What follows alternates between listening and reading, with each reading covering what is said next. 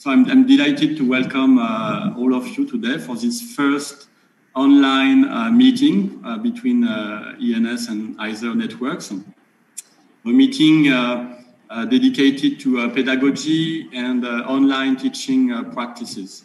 For your information, the partnership between ENS and IISER networks started 5 years ago, so gathering the 4 écoles normales supérieures in France and the 7 institutes of science education and research in India.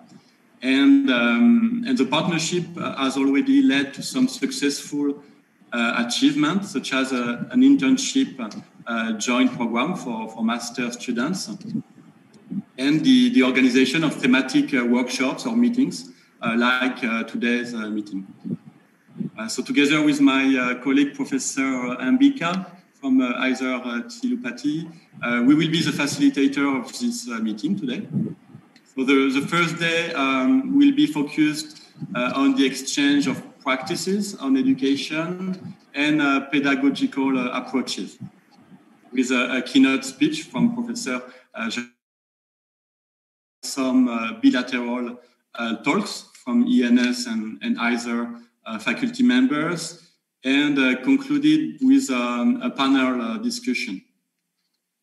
So before giving the floor to Ambika, I would like first to thank the Embassy of France in India for supporting our partnership. And so together with all my colleagues in France, we would like also to express our strong support to India during this very difficult time due to the COVID pandemic. And we are very happy to hold this meeting with you today, despite the situation. And we can't wait to hold the next one face to face, hopefully very soon. So Ambika, the floor is yours.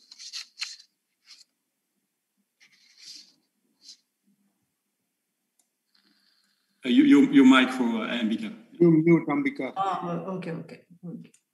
Okay. Thanks, Cedric. This is Ambika from IISER Tirupati. Good morning to all participants from the French side, and good afternoon to all who have joined us from the Indian side. Welcome to all the panelists, speakers, and participants to the first Franco-Indian virtual meeting organized with support of the French Embassy in India. The theme of the meeting, as announced, is Pedagogy and Online Teaching Practices. It's over 2 half days, today and tomorrow. We will start with an inaugural plenary talk, followed by 4 short talks today.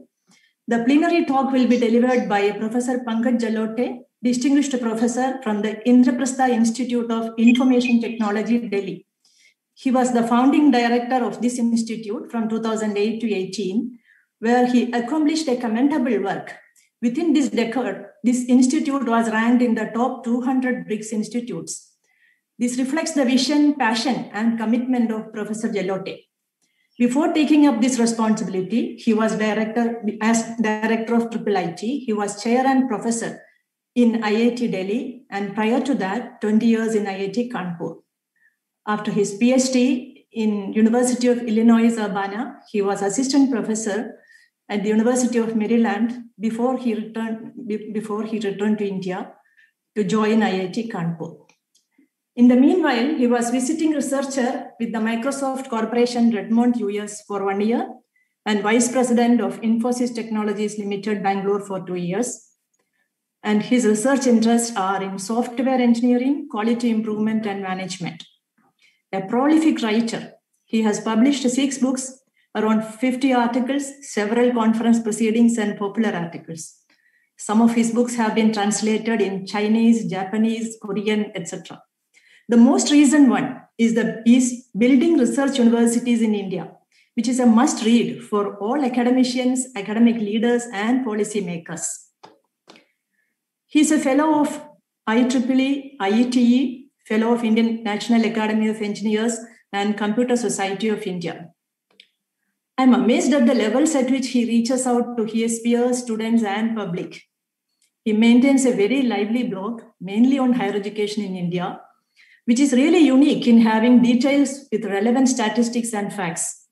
Some of them are very interesting, informative, and thought-provoking, and especially relevant to the theme of today's meeting, like assessing the value of high-quality education, using online courses for credit in degree systems, university education in the post-COVID world, possibilities with new education policy, etc., etc. Today, in our introductory session, Professor Jalote will talk on Pedagogy for Higher Education, the Paradigm Shift. The talk is for 25 minutes so that we can have 5 minutes for discussion interactions in the end. I request all participants to switch off your video and audio. You are most welcome to post your comments and questions in the chat at any time during the talk, and they'll be taken up in the end. With this brief introduction, I thank Professor Jalote for accepting our invitation and agreeing to be part of this first virtual ENS IISER meeting. I invite him to deliver the plenary talk. Professor Jalote, can you kindly share your screen and start the talk? Thank you. Thank you very much, Ambika. First of all, you've been very generous with your introduction. And thank you, Cedric. And since you mentioned, I thought being partnership with French, the two books that were translated to many languages were also translated in French. I have the French version with them. If I had known, I would have brought the copy and shown it to the success of the partnership. Okay, so Ambika, please remind me 5 minutes before before my time is up. Okay. Okay, just call out so I don't this thing. Okay, so I hope my slides are visible. Yes. Okay, great. So there's only two things I want to talk about. Since the whole workshop is about pedagogy of higher education.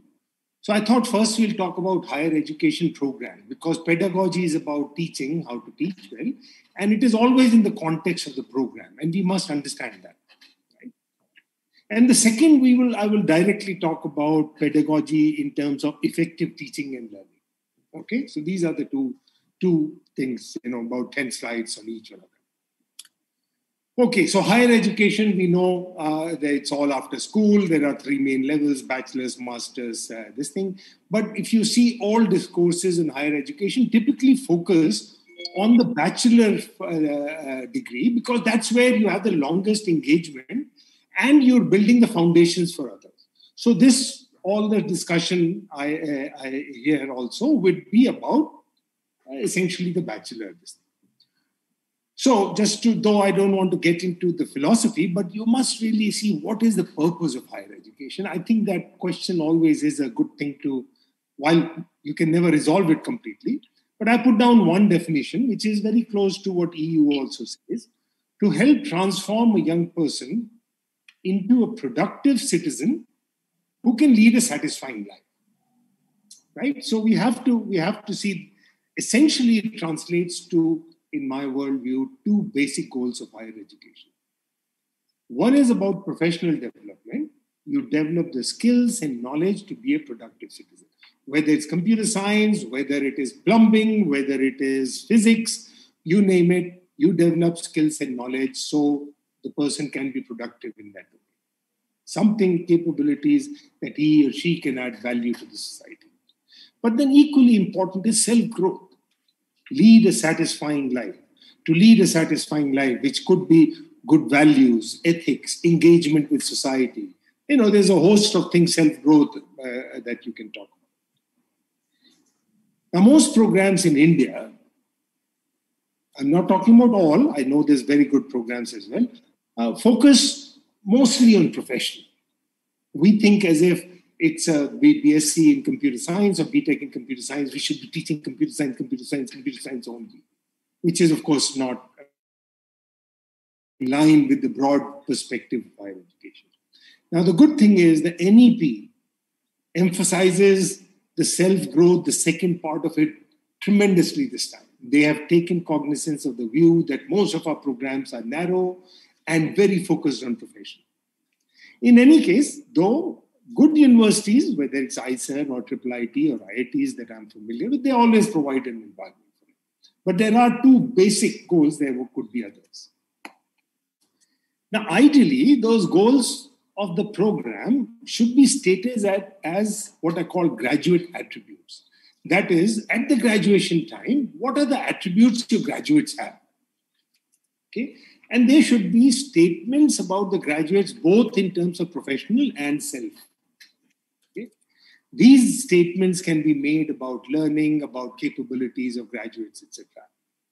And these graduate attributes, now whether we state it explicitly or they implicitly are there, this is where philosophies of education and national and global context play an important role. Right? A science institute may want to focus, may want to develop very critically scientific thinking capability, for example, while an engineering institute may want to do something else. A theological institute may want to build the spiritual aspect of it. So philosophies of education, really, what is it that you are trying to develop the student for? Okay.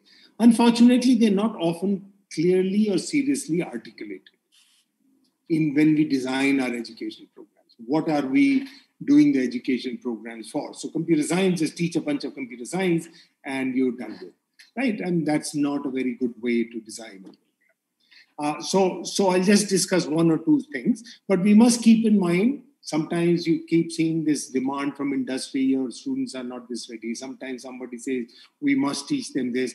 We have to keep in mind that we have access to the students only for about 8 semesters.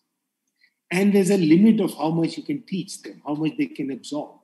So you can't make a professional surgeon out of, or a professional artist in 4 years, or a professional, you can get them started. So you must remember the scope we have is 4 years, and we have to develop both professional and self.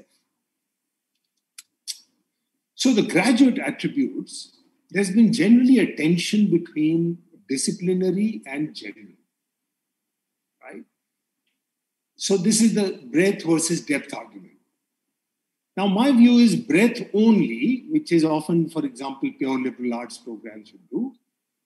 I think without depth, in today's world, so not talking about 20, 30, 40 years ago, in today's world, without depth, it's hard to be a productive citizen. Everything is just immensely knowledge-focused and complex. On the other hand, if you go deep, without breadth, it's hard to see interconnections. And no problem comes along the disciplinary lines. So both of these, in my view, are older thought processes.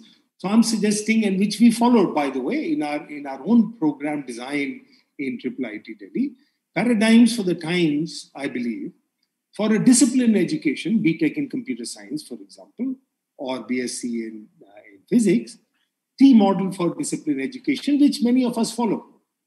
Provide breadth, but good depth in one. So that's the T model. For disciplinary education, it's a good this thing. And you'll see a good education program in a discipline X would maybe have 50, 60, some such percent of X, while the rest would be breadth. Then on the other hand, but there's also need and design of interdisciplinary education. And for that, you need a pi model. In fact, it should be, pi is not because both legs are equal this thing. That's not a good this thing. You can't. But what you can do, breadth and good depth in one, and some depth in another discipline.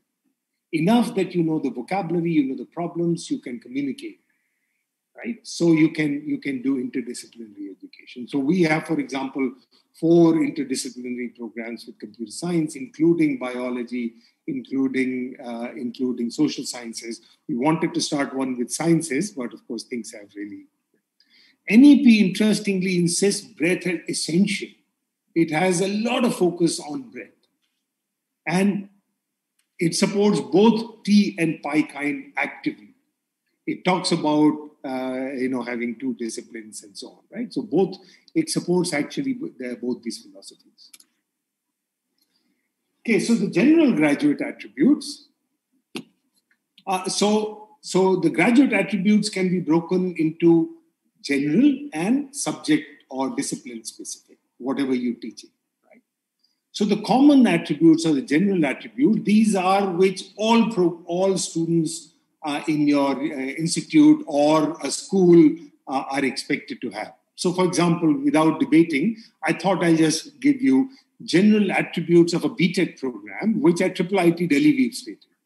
This is across all BTech programs, right? These are, so ability to function effectively in teams to accomplish a common goal, understanding of professional and ethical responsibility, ability to communicate effectively, ability to undertake small research. So we are saying all our graduates at graduation time, they will have ability to function effectively, ability to communicate effectively, ability to self-learn and engage, ability to undertake small research tasks and take entrepreneurial, ability to understand the impact of solutions on economic, societal, and environmental context, right? Now, specifically, I want to just mention, see what is not included. Scientific temperament is not included. Something, for example, for IISERs may be very important. We didn't put it. I'm just telling you. EQ and managing emotions and mental health. Now, this is becoming very significant now. I see one of the talks that you have today itself is on that, but it's not mentioned here. While we provide support, but it wasn't thought of as an active goal for graduate attribute. We didn't think of it that way. Right? Appreciation of arts, citizenship, happiness, many other things are not there. But of course, it's a box. Remember, it's a constraint, 4-year thing. So you have to decide what to put in, what you can manage, and what not. I mentioned these because some of those may be more relevant in IISER context. Now, professional graduate attributes, now coming to that, they focus on understanding and competencies relating to the disciplines of study. So it really boils down to two things. You can look at all the vocabulary, but it really boils down to two things. What understanding will result as a result of teaching, and what competencies will the student have at graduation time. Okay. Again, without going too much in detail, let's just look at what we have put down for computer science program as the discipline-specific graduate attributes. So graduate attributes should be read as, at the end of the program, that is at graduation time, the student shall have understanding of theoretical foundations and limits of computing, understanding of computing at different levels of abstraction, including circuits, operating systems, etc. So this is understanding. And what abilities will they have?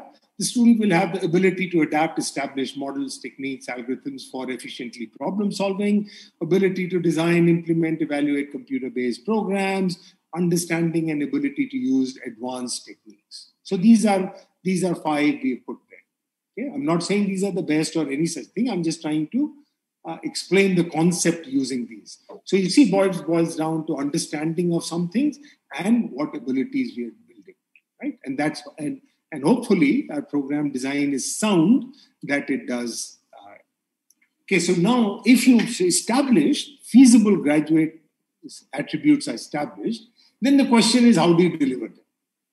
So you have all these, our graduates will have these attributes. Great. We've discussed them philosophically, we are happy about it, and so on. Now, how do we deliver them? The main mechanism of delivery which we have, which we rely on, is the education program. It's highly structured. But there's another mechanism in campuses, in universities, which one of the things that is missing in online, is outside the standard program activities. Okay? There are other also mechanisms possible. I'm just not going to talk about it. Mentorship, apprenticeship, experiential learning, etc. But let's just focus. The main mechanism is always the education programs, but there is other mechanism, predominant mechanism. Let's just spend a minute on each one of them. So education program. Okay. So what is an education program? It's finally a network of courses a student takes, right? We apply a lot of thought and then we somehow figure it out what each semester the student should do. There are some general requirements. They typically try to build the general attributes. Then there are program-specific requirements. Many of them will build the program-specific attributes. Of course, they're cross-strengthening as well.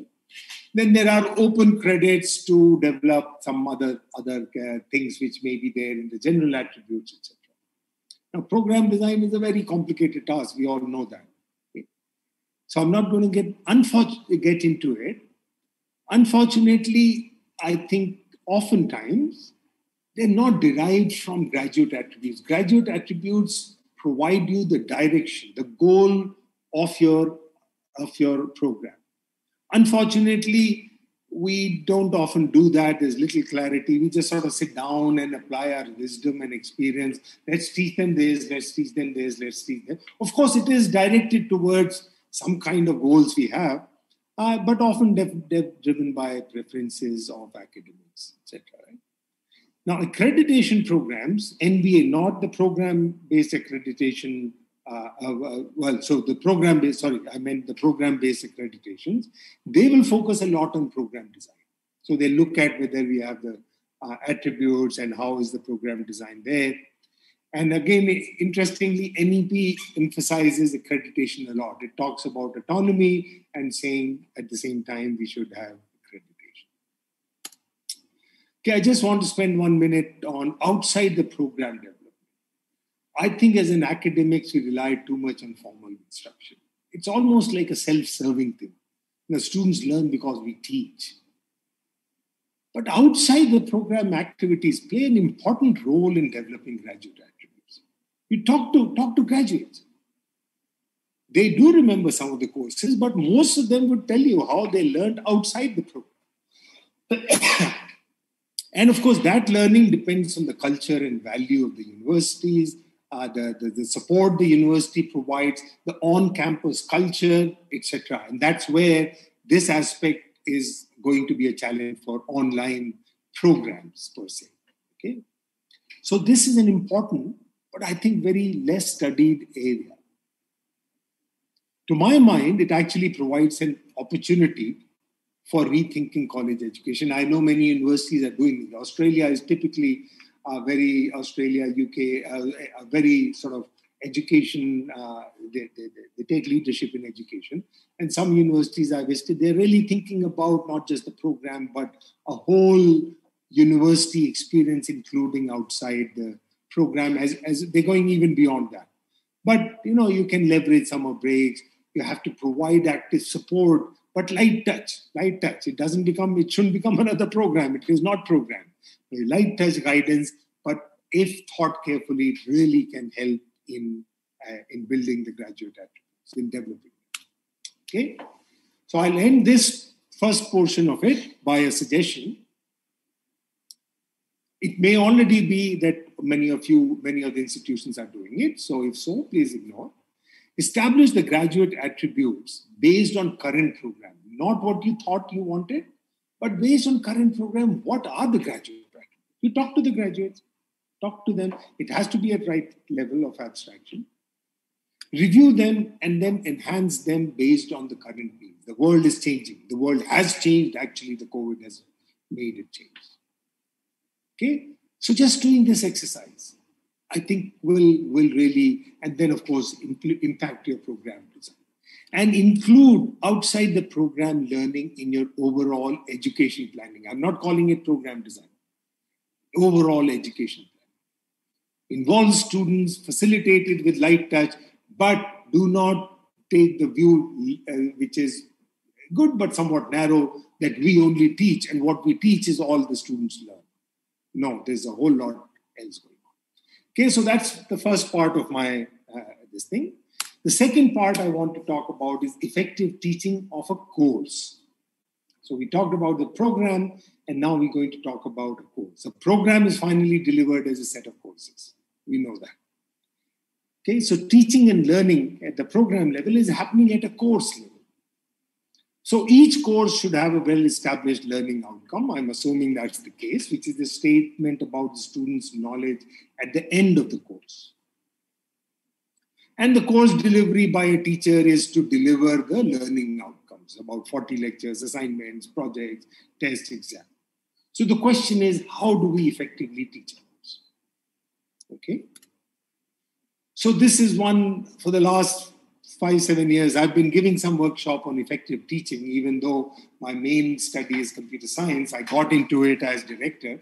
I learned it, and then we invited somebody, experts, to give workshops, and then I started giving my own. This is one cartoon I really like. So I taught Stripe how to whistle. One boy is saying. The other boy says, but I don't hear him whistling. And the first one says again, I said I taught him. I didn't say he learned it. And I think therein lies the dichotomy of teaching. The goal of teaching by teachers is learning by students. We often get so carried away in our own teaching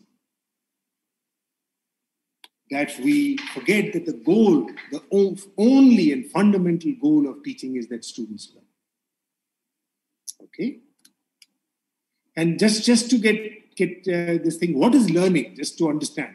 So learning is a relatively permanent change in knowledge that occurs as a result of thinking and experience. So learning, and knowledge is what is stored in long-term memory, not the short-term. And just to clarify, it's not just theoretical. And knowledge has two portions: declarative, that's theoretical, conceptual, theorems, understanding, and so on. And procedural, skills. What can you do? After all, that also requires knowledge. And knowledge also means that the things that you can do by hand. So the thing to remember is that the old theories of learning are gone. They established the most widely accepted theory now is in which the learner builds an internal representation of knowledge. Okay? What does it mean? Is that it's not learner's mind is not a vessel where we put in knowledge. No, that's not how it happens. The learner himself puts in learning knowledge in his or her mind. Okay? So the learning, this is a very famous quote, again, I love it. Learning results from what the student does and thinks. And only from what the student does and thinks. The teacher can advance learning only by influencing what the student does to learn. Right? So student learning is not something that the teachers do on students. The students do onto themselves, but the teachers facilitate it. They direct it, they channelize it. So the focus of teaching has to shift to learning by students. And the role of teacher, we have to understand from lecturing and the most fancy lecture with the best slides, which is also useful, I'm not denying that. We have to think of it as designers of learning methods and environments that will facilitate learning. Okay? Particularly for students. So the method I may use, for example, for communicating with this audience, that's probably not the right method to communicate with students. Right? So there is a lot of knowledge about pedagogy and so on, and that's where I got into this workshop for effective teaching. Okay, so the focus of teaching by teachers has to shift to learning by students, and the role of teachers from lecturing to designers of learning methods and environments that will facilitate learning. Lecturing could be one component. From transmitters of knowledge, that I've told you, I've given a lecture, it's your job, to facilitators in acquisition of knowledge. Remember, the students will acquire knowledge, you don't give it. Okay? So keeping this in mind as to what is the goal of teaching, namely learning, and what is learning by students. The learning by students is something that the student does to himself or herself, and we as teachers facilitate it. Therefore, how do we become effective teachers? The role of teachers is indisputable. It's extremely important, right? That's why the structured teaching really helps students learn. But how can we become more effective teachers? So first of all, the instructors must have subject matter expertise. You cannot teach a subject without really understanding. And when I say teach, you can of course teach it, but I meant good teaching, effective teaching. You can't do it. If you don't have strong knowledge, build it. Okay? But here is the catch. Even with subject knowledge, teaching may not be effective. We know, I'm sure you have examples of colleagues and scientists, many examples of good researchers, scientists who were just bad teachers. They had the knowledge, but they couldn't convert that knowledge into effective teaching. So you need to, for effective teaching, you need to employ effective teaching practices. And the claim is that all people with subject knowledge can become better teachers by applying methods which have proven to be effective by keeping learning as the focus and experimenting. So this is something I really like, that you need a subject matter expertise, which is the x-axis. You need effective teaching practices, which is the y-axis. Even if you have high subject matter expertise, if you're not deploying effective teaching practices, only medium learning will result.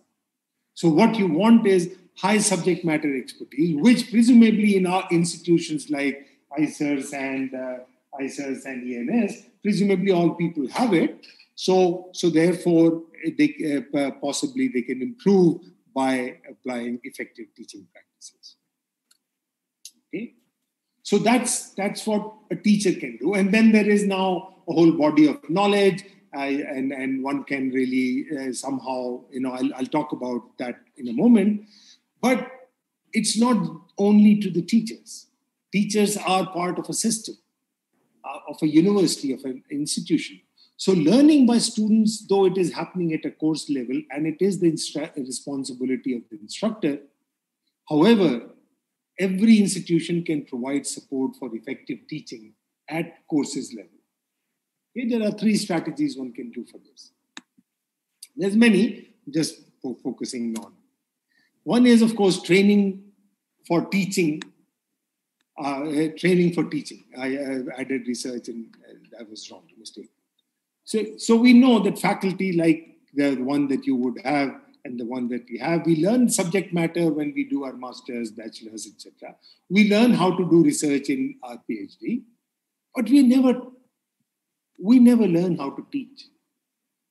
We learn by being put into teaching, but that's not a good way. We are not put into research by just saying go and do research. We are trained to do research, but we're not trained to teach.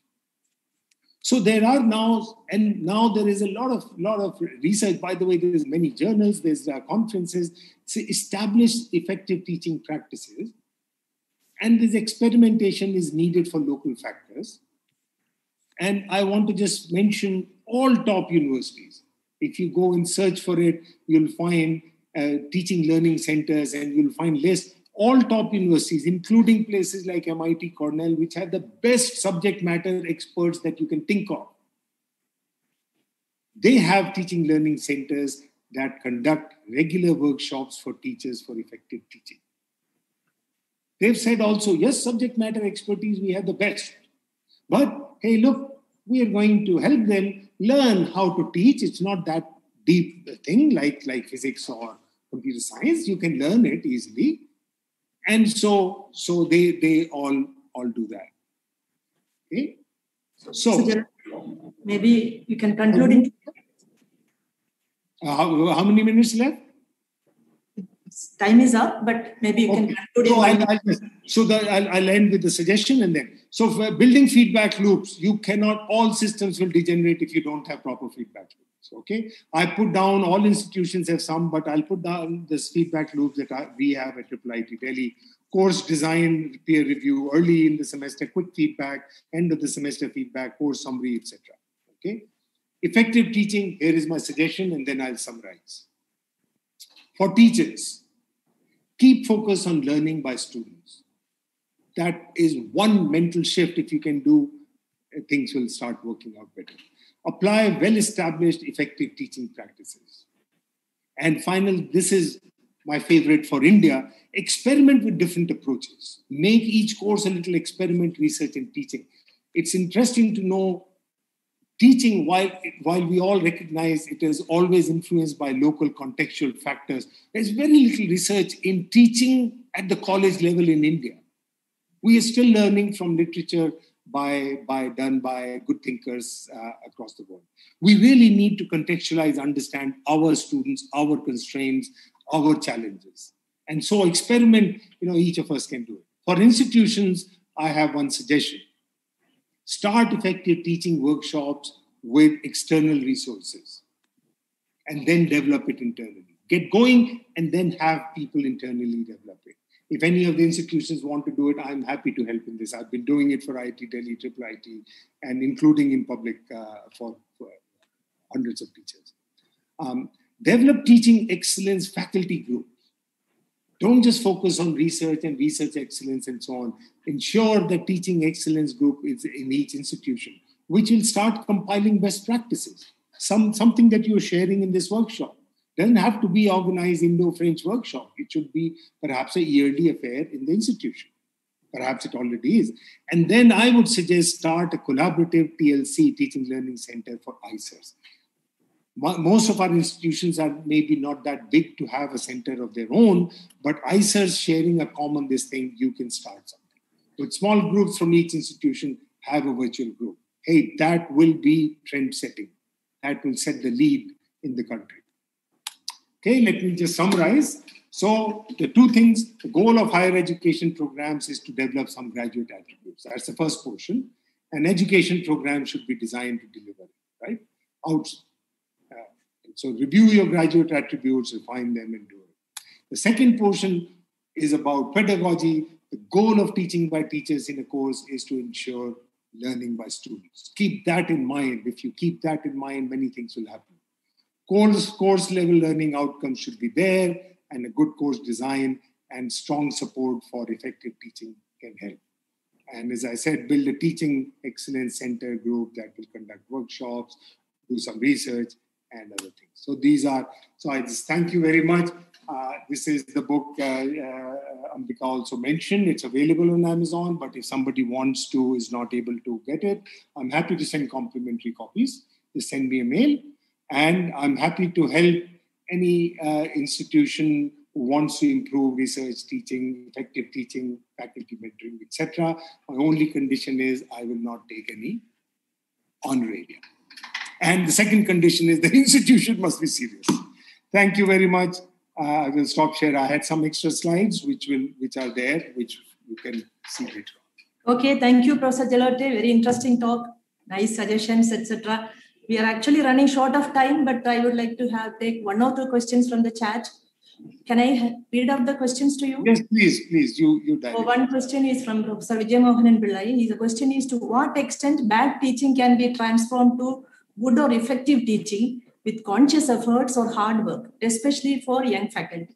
Would you like to comment? Extremely clear about it. It's not art. Everybody can learn it. But you must have subject matter knowledge. I'm assuming that. If you have that, all of you can learn it. It doesn't, yes, there may be limitations. Some people are better communicators than others. Doesn't matter. You can improve. You may not get as good as the star teacher in your college, but everybody can improve. And that's the beauty of it. And that's a tragedy that we don't even take it seriously. Please explain the fact of depth and breadth. It's a very general question, but if you can do it. Okay, so you would have done, I skimmed over it, depth and breadth. You look at a BA math program. I looked at it when my daughter was studying. Over 2-3 years, it had only math courses. There's no English course, there's no philosophy course, there was no literature course, there's no computer science course, right? And then you look at a traditional liberal arts program, which will just talk about, communication, literature, science, this, that, and no speciality in anything. That was liberal arts. So that was depth. You become familiar with a lot of things, good concepts, foundational concepts. Depth, you get very, very strong in something. And I'm saying both are outdated. Okay, I think for want of time, we will stop interaction at this stage. Once again, thank you, Professor Jalote, from all of us here for a very nice talk and a very good, lively session. So we continue with the session with 4 short talks now. I hand over to Cedric. Cedric, please. Yep. So thank you, Professor Jarote. Thank you, Ambika. So we'll now move to our first session with talks from ENS and IISER faculty members. So we'll have 4 speakers, and our first speaker is Professor Jonathan Piat from ENS Paris-Saclay. So I will give the floor to Jonathan. So for 10 minutes talk, and we can have some Q&A session after. Can you see my screen now, or it's okay for you? Or yes, we can see it. Okay, okay, thank you. Thank you so much. I'm glad to be here, and I'm very grateful to the organizers to give me the opportunity to explain you and talk to you about what we have performed about Chimactive, which is one open access website dedicated to analytical chemistry. And as we can see here, this project is a collective work, and I'm just part of this team, one member, and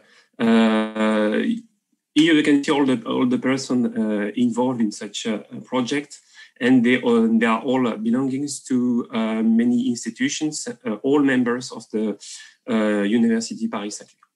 And in the context of such virtual workshop, I just would like to show you that it's possible to use Chimactive and an open access website for blended learning.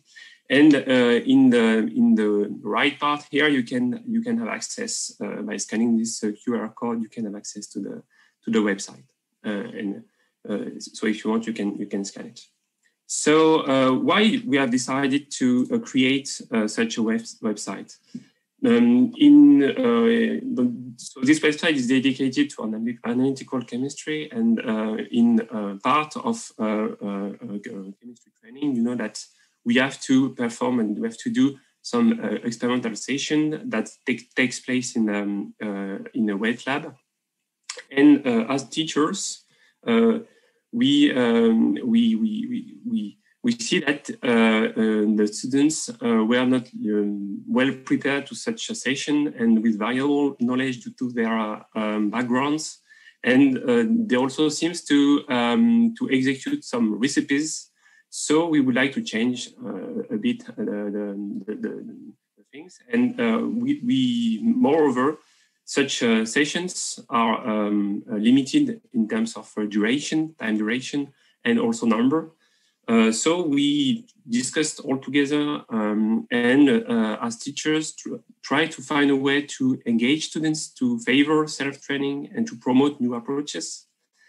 And even if we know that it was possible to use some existing resources available in the website, in the web, like for example, short videos or digital lab, such resources were not fitting very well with our teaching and the topics.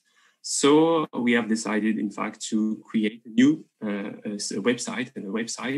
And such website, we created this website 7 years ago, and by engaging some voluntary teachers and to create an interdisciplinary team with teachers, but also video engineer, graphic designer, and web developer.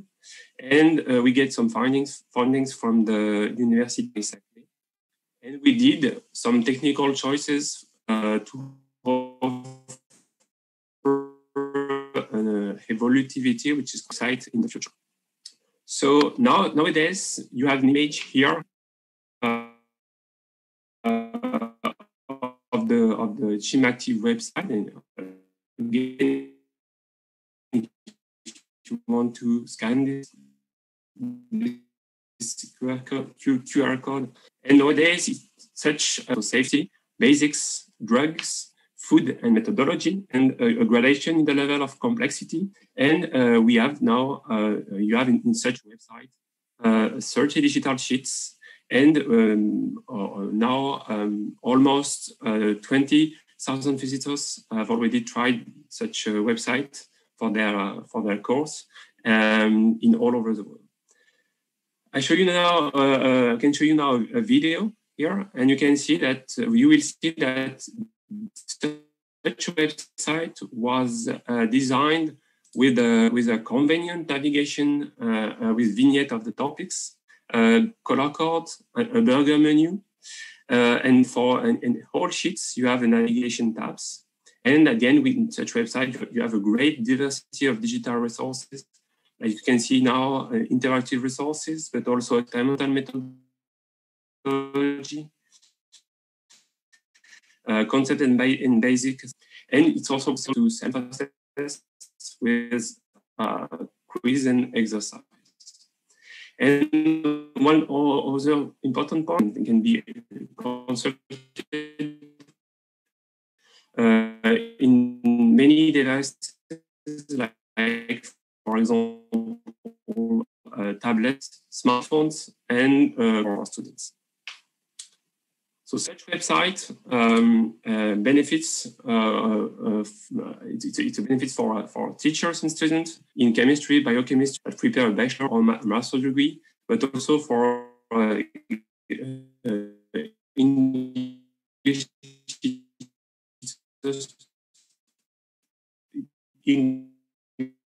teachers, for example, to teach scientific English, like for example, a better and more engaged in the session. And we can see it was awarded in 2019 by 2 trophies in both the chemical and digital education community, which is quite important. In the it's possible to use such a website for hybridation and for blended learning. And of course, all my work can be generalized to other topics and also domain of these disciplines, and not only chemistry. So what's blended learning? Blended or hybrid learning is teaching and teaching and so on. And a range of mediated communication technologies can be used during the remote teaching part session. Like, for example, websites and for example, and the exact mix of traditional face-to-face and online media has considerable variation. But if we follow the Allen and Simon recommendation, a learning to be considered as hybrid or blended needs to have a proportion of online teaching around 30%, between 30 and 80%. So I now would like to show you how it's possible to build some blended learning activities with ShimActive. So before ShimActive, the lab work and lab session that takes place in the wet lab was have the students with you, and you have a 2 or 4 hours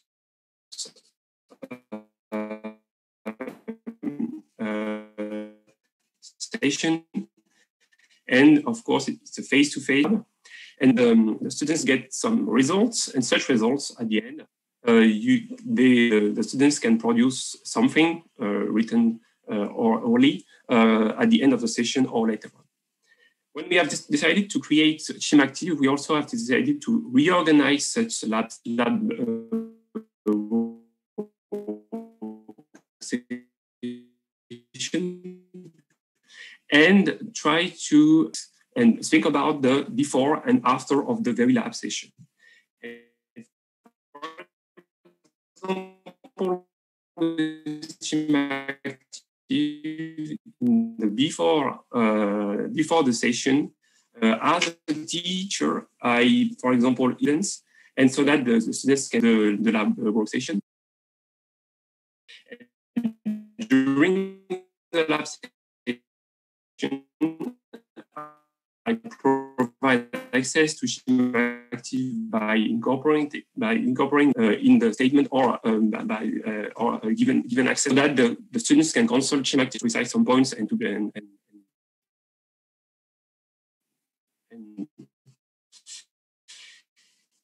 for the after session, we invite to consult ShimActive. Okay, so of course before the COVID. The before and during session was face-to-face in face-to-face mode, and during the face-to-face mode too, of course, the remote teaching mode.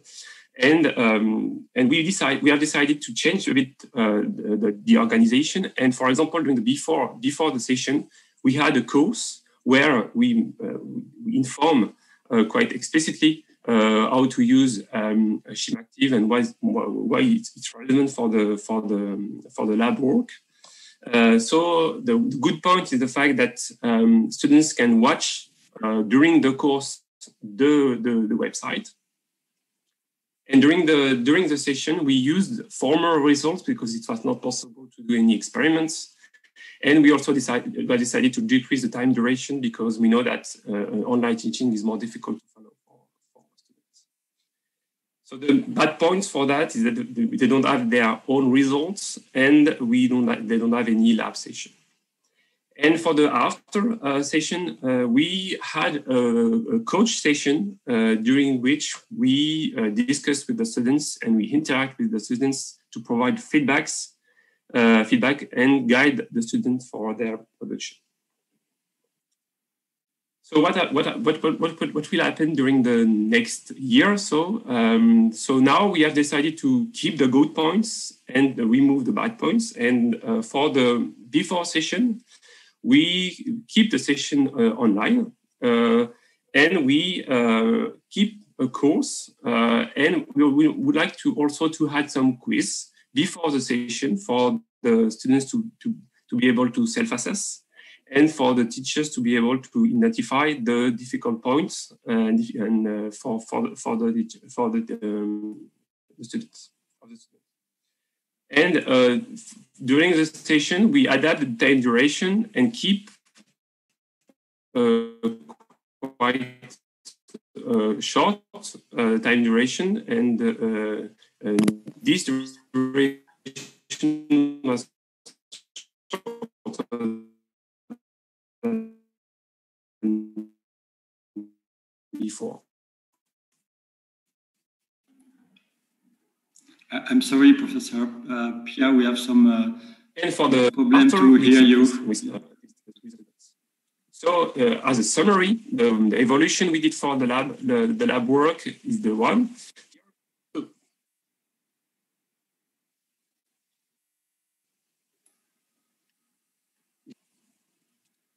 So, Professor Pierre, we cannot hear you anymore. Yeah, no, there's a connection problem. I'm sorry. Is it better for you now? Or? Yes, okay. So, as a summary, the lab work evolution we performed before, during, and after the crisis. Before the crisis. Thank you, Professor Pierre, for a very interesting talk. So, I don't see a question on the chat, but maybe if we can take one question from the panelists or speakers. Do you have one question and you can open your mic and cam and ask a question?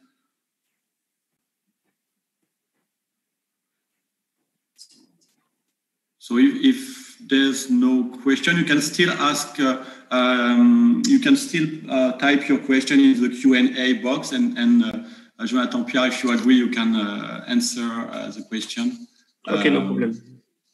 Okay, so we'll move to the next speaker and I give back the floor to Mbika. Thank you again, Professor Pierre. You can stop sharing. I think there's one question in the Q&A.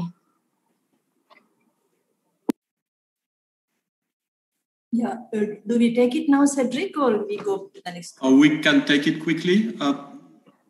Can I read it? Yes, so the question is, do you have any feedback from the students on their satisfaction on this blended learning process? So Jonathan, yeah. Sorry, I didn't get the question.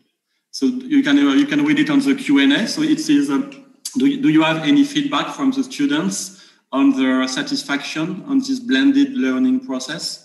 The blended learning, no, because we plan to do it. But about the SchemActive website, of course, we have many the teachers and also the students are quite satisfied with this website because they learn more and they are more prepared for the session. But for the blended learning, no, because we plan to do it next year, because this year it was only a remote teaching due to the COVID crisis.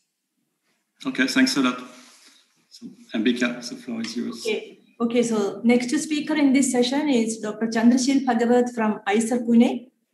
He is presently Associate Professor in Mathematics at IISER Pune. He is also Associate Dean of Doctoral Studies. He joined IISER Pune in 2014 and has been teaching a variety of courses at the UG and the PhD level. His interests are basically related to number theory and graph theory. So today, he will present a brief talk on connecting dots. Chandrashil, you have 10 minutes for the talk and we will keep 5 minutes for the question and answer session. Okay, over to you, Chandrashil. Thank you for accepting our invitation to give the talk. So bonjour to my French colleagues and good afternoon to my Indian colleagues and everyone. So please let me know if you are able to see the screen correctly and also hear me correctly. In case there is some issue, please let me know because there might be some internet issues everywhere, and please let me know. Now it's perfect. Okay, so yeah, thanks. So I'd like to also thank the organizers to give me an opportunity to speak here in an interesting event, which is about basically many aspects of teaching. So the title of my talk is Connecting Dots, and you will see the relevance of the title in the next few slides. So let me start. Yeah. So let me start by talking about what exactly I'm going to talk about. So my focus will be mainly about learning and teaching mathematics and not so much about the subject other than that, because I'm basically not much experienced with actual teaching of other subjects, except the kind of science subjects I learned as a student long time back. So I'll focus mainly on the maths part. And the interdisciplinary word that you see here will mean something else. It will be basically within various sub-disciplines in mathematics and not so much about physics, biology, or chemistry or other sciences.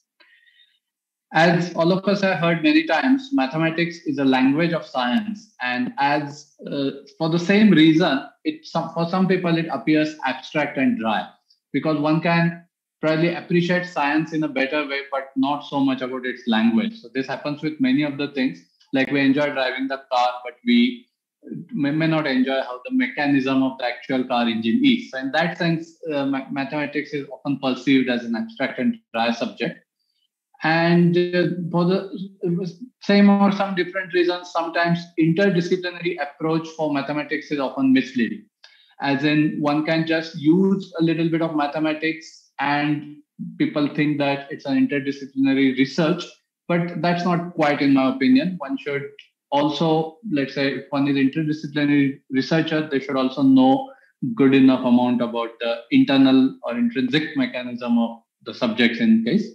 So sometimes people have a misconception about what is interdisciplinary research involving mathematics. So I will like to talk about one aspect of that, which is more like how various beautiful and deep connections emerge within mathematics.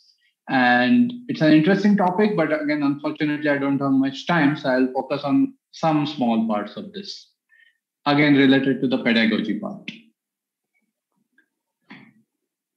So I'd like to share some diagram which expresses my thoughts here. And I promise you that though it is a talk by a mathematician, there won't be any equations in this talk. So if you're scared of equations, then don't worry. If you love equations, sorry about it. Anyway, so the mathematics pedagogy, in my opinion, has these three kind of connecting. So this is a figure which is connecting three dots to each other. They're about how, so I'm saying I, but this is applicable to any mathematics teacher or researcher. So how I learn a concept, how I teach to others, and how I use it in my own research. And always there's a feedback between these things mutually. How I teach to others will in turn let me know what I have to learn in future. And again, that will in turn influence how I teach to others. Similarly, what research I do actively will be closely related to what I teach, especially in a place like IISER, and I'm going to understand it is applicable also to places like ENS, where there's a lot of blending between research and undergraduate education happens.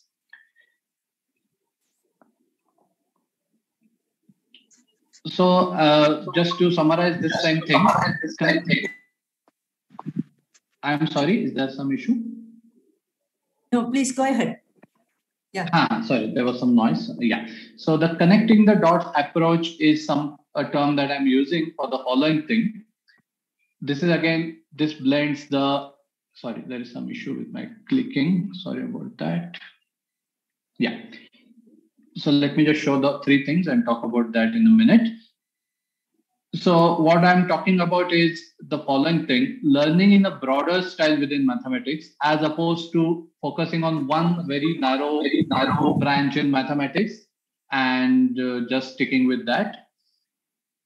The other part related to this is that using the concepts and ideas from the other areas in mathematics, including the research done by other people in the similar areas, and then you apply them in your own research. So that is a very important thing. Just to be on your own and achieve something is a great idea theoretically, but we mortals often cannot do that. We have to get inputs from many other researchers and research areas.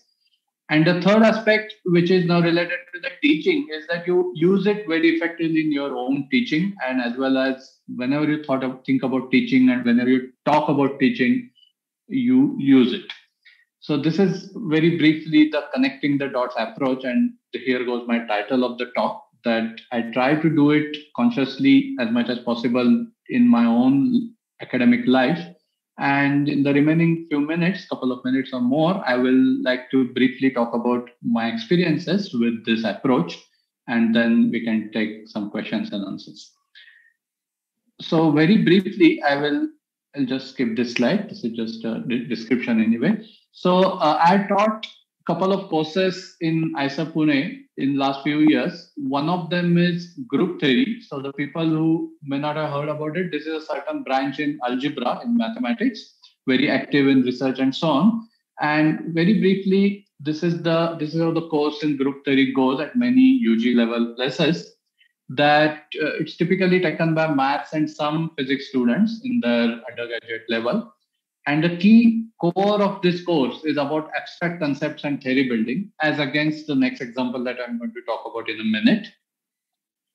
And often it happens that whatever you're teaching, you have to take examples from other parts of mathematics and also sometimes other sciences as useful pedagogical tools. So they are not really the core part of the subject per se, but they're often useful pedagogical tools. And then one also often has to talk about how this subject is relevant to other parts of mathematics, and in particular, this group theory is relevant to certain areas in theoretical physics. So this is how one should connect ideally while teaching the group theory, and this is what I have done. I'll give the next example, which is a slight contrast to this. So the other course which I taught is statistics, and in particular, I'll talk about statistical inference. So on the face of it, these two courses look very different. So the main difference is that the basic concepts in this subject are much more intuitive. There are a lot of real life situations can be easily cited. For example, calculate, so in the current situation, what is the transmission rate of a certain disease? And those things are very easily, intuitively describable to a lay person. Whereas there is a very serious mathematical foundation to this, and without doing that or with doing it wrongly, that's much more serious. With not correctly doing it, the mathematical foundation part, one can easily cheat others in this subject. And it's very important that the student should learn the foundation to some extent. But there is a bad thing about it in the sense of pedagogy, that it's often very abstract and dry in nature. So it's a really challenge. At least I faced this challenge, that how to convince the students that this is, though it is dry, it is important. And often I use some ideas from analysis, which is another branch in mathematics, and also algebra as pedagogical tools.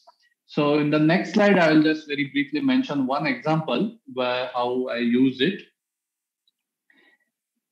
So there's a notion of equivariance and invariance. So very briefly speaking, which things do not change, and how the things which change, how do they change with respect to each other? That's the basic idea of this equivariance and invariance. And there are hidden affine symmetries. Like, for example, you can shift something, or you can scale something up or down. So these symmetries are there for any kind of observed quantities in data, which mathematically are called random variables. And these symmetries, these notions are called symmetries.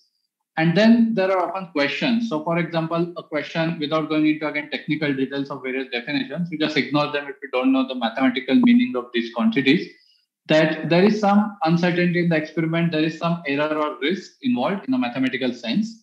And then you have to come up with something called estimator, which minimizes the risk. So this is typically a decision theory question. And the sub-question which arises is that how this risk and optimal decision changes with respect to the symmetries. So for example, if your model changes with a symmetry, as in, let's say it changes by translation or changes by scale, then how do the various things associated to that change? And though it looks a very real life situation question, and though it is really coming from a statistics point of view, what I observed and many people have observed is that there are very related concepts called symmetries and invariance in algebra. And it so happens that my own research is very much related to this particular aspect of algebra called representation theory, and also it's used in number theory. So I find it really interesting that how one applies it in actual teaching, and then I've done that when I taught it. So I'd like to end my talk with a quote by a famous mathematician, Michael Atiyah. So the quote is this: should you be just an algebraist or a geometer? This sort of question he's ridiculing by comparing it with asking, would you rather be deaf or blind? So you understand the idea. So this idea applies to many, many situations in science or learning, that within a discipline, often you ask for somebody to be a big expert or something, but if you ask somebody, what does that person want? Does he want to do this or does he want to do that? This is like asking, are you willing to lose something very important? And then I think that is a good way to summarize what I was talking about. And now I'd like to end. Thank you. Merci beaucoup. Thank you, Chandrashil, for the nice talk. Now we are already a little bit late by time, but however, we will take one or two questions. There is one question in question answer. This is, how can we use this as students? Do you like to comment on? So the question is about from a student's point of view. If I'm not, yes. Not mistaken. Yeah. I mean, that's a good question, because so for example, students, if they're told from the beginning that this sort of interdisciplinarity within a subject or also within the broad spectrum of science is as important as being specialist, so that will be a really good thing. But unfortunately, suppose this is not told to you, then students, I think what you should do is that you should ask questions to different teachers of yours who might be experts in different areas, and try to build these connections on your own by curiosity. Often it will happen that the connections are hidden and not so easy to understand, but at least if you see some little bit of spark somewhere where something is on the face of it very different from the subject under consideration, but there is some nice connection and which can be built upon. Be curious and keep asking questions. I think that's the one-line answer to your question. Whoever asked it. Okay, good. Maybe one more question. If the panelists, anybody has a question, either put it in the chat or you can unmute and ask.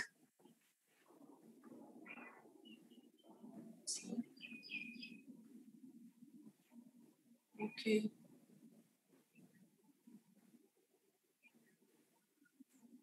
Okay, you can still put it there. We can actually pass it to the speaker. So I think in that case, we will now go to the next thing. The next, we are actually breaking for tea. There is a 10 minutes break, coffee break. So I request all of you to join back in 10 minutes time. All the Indian participants should join back at 2:20, and French participants should join back at 10:50 a.m. Am I correct, Cedric? Yes, this is perfect. So yes. See you in 10 minutes. Yeah, please join back in 10 minutes. Thank you all.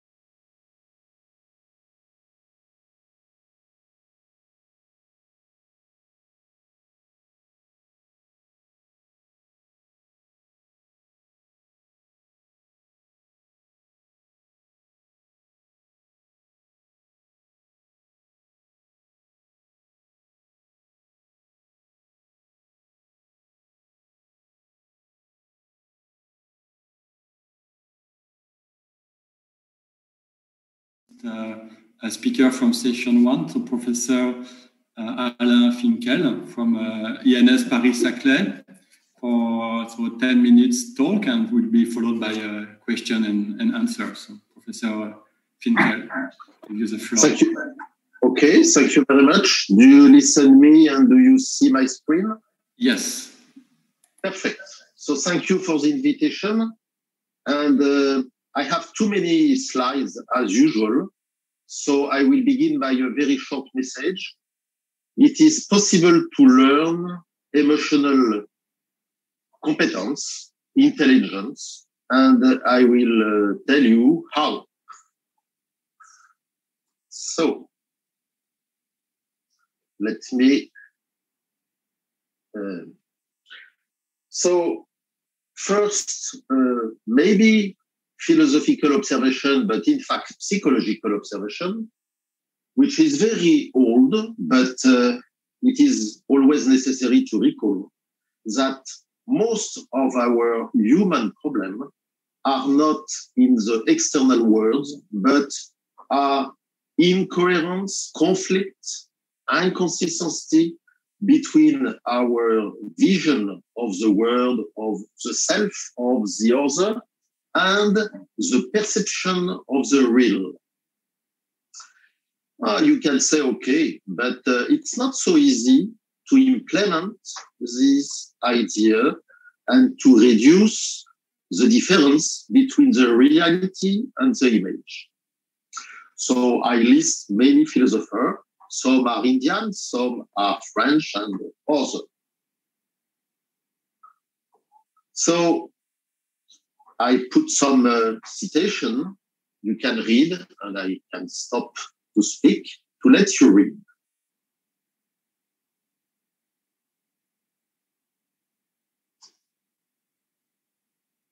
So as I don't see you, it's not easy for me to know if you have finished to read or not, even if you read. So I will suppose that you have finished to read. And you have many people who say that since maybe 5,000 years. And a not well-known poet, Luceron, says something also like that. So he says that we are full about our idea and we don't see the real. So you will have probably the slides. So it's not necessary that you write everything. You can just listen to me and read what you can about this citation. Even Descartes, which is not necessarily well known for this idea, makes the constatation that, in fact, the real power we have is about our mind and not on the reality. It doesn't mean that we cannot change the reality. It means that it's not always easy. It's more easy in some sense to change the idea. So how today do we know that's how the mind and the brain works? The most current idea about the mind and the brain today is that the mind built every time a model of the reality, a probabilistic model of the reality. When I say reality, I mean self, other, the world, construct an image and compare every time the image which is constructed with the perception of the reality. And if the difference is too big, the brain is not happy. The brain wants to organize the future for safety, for example, for optimization, and we want to have the least difference between image and reality. So when the reality doesn't coincide with the image, you see that you can stop comparison. Okay, it's a radical point of view. It can change the vision to adapt to the reality, and sure, it can act to change the reality. Why emotions are important for us? Because they show that a real problem for us. If there is an emotion, it's a real problem. And why it is important to solve? Because, as usual, a problem which is solved at the beginning is more easy to solve, and it is interesting to solve problems. So I would like to present you a simple strategy to analyze emotion and solve problems. Why our students are concerned by emotion? Because they, as the introduced speaker say, emotion occur in many domains for students. The stress of exam, for example. The pleasure, it's not always negative emotion. Positive emotions are very important, and sometimes they are not sufficiently felt. So, for example, the pleasure of studying, the previous speaker was speaking about the mathematics, pure mathematics, abstract mathematics, and dry mathematics. But in fact, when I practice mathematics, I like it because I have pleasure. And I think we have to learn also students to the pleasure of mathematics and not only to the content of mathematics. I made a list of students to which I learn how to manage emotion. Sure, clinical psychologists is we can all understand. Human resource people also, but in fact, in all domains, emotions are important, for example, for motivation, but also for the pleasure to learn. I think for the teacher, it's exactly the same reason. So, now that emotions are important, I don't say you more. So, this is the grid for analyzing and changing about emotion that I propose. 6 steps, I will describe only the 4 first. So first, and it is the beginning, describe the fact. If you have not the fact, and if you are not able to distinguish opinion, interpretation, thinking, and fact, it's difficult to do something. First, facts. Secondly, identify emotion. It's not always easy. Some people, some of us, sometimes can make some mistake and believe that they are angry, and in fact they are sad, or maybe they are both, and they forget one emotion. Every emotion has a message and a reason. It's not random. So understanding the reason of an emotion is a key to solve the problem. And review the choice we have when we have an emotion. Because sometimes we don't see some possibility to act. The 2 other facts I will not speak about. It's more oriented remediation. It means how to change, how to act. The first are analysis. So describe the fact is a job because it's a competence which is not uniformly distributed. I don't speak here not only for students, but for all people. It's not so easy to be really factual, to speak about the reality. When I say reality, you understand that I don't begin a philosophical discussion about the reality, but I will say the common reality. For example, I speak in the IISER ENS workshop. So, okay, it's a fact. So it is possible to learn people, to learn some factual language by distinguish, for example, the external fact and the internal fact. What I call an internal fact, which could be strange, is my feeling, my physical feeling, the think I have, because it's a fact that I think this thinking. It's not a fact that my thinking are true, but it's a fact that I think at this time, this thinking. So we can learn, we can train people to become more clever about the facts. So we can learn categorization to describe emotional sign by categorizing words which are thought, feeling, subjective feeling, thinking, and so on. Identify emotion. Very often we have two emotions in the same time. So to make the job on the grid, you have to choose one emotion and to try to understand how it arrives. Understanding the reason of an emotion. So it's not very difficult. If I am anger or fear, the question is which territory are under attack? By territories, I mean most often the internal territory, and most often it's my believing or the self-image. It's not in the external world. And okay, I have the feeling to be aggressive. So is it real? What in myself is attack? I am afraid. What is the danger? I am sad. What important am I separated from? This is the universal question.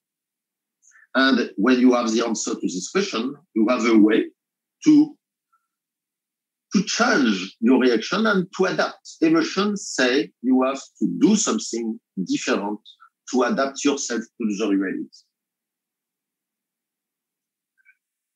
Okay, so I know that 10 minutes is very short. I don't know exactly how many time I have still. Probably it's almost finished, and I prefer to stop to let you ask questions if you have.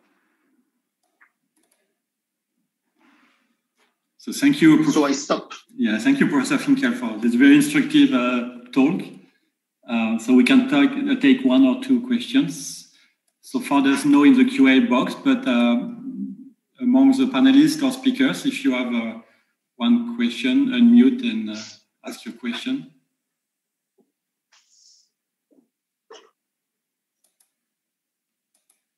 I'm very disappointed. I have a strong feeling.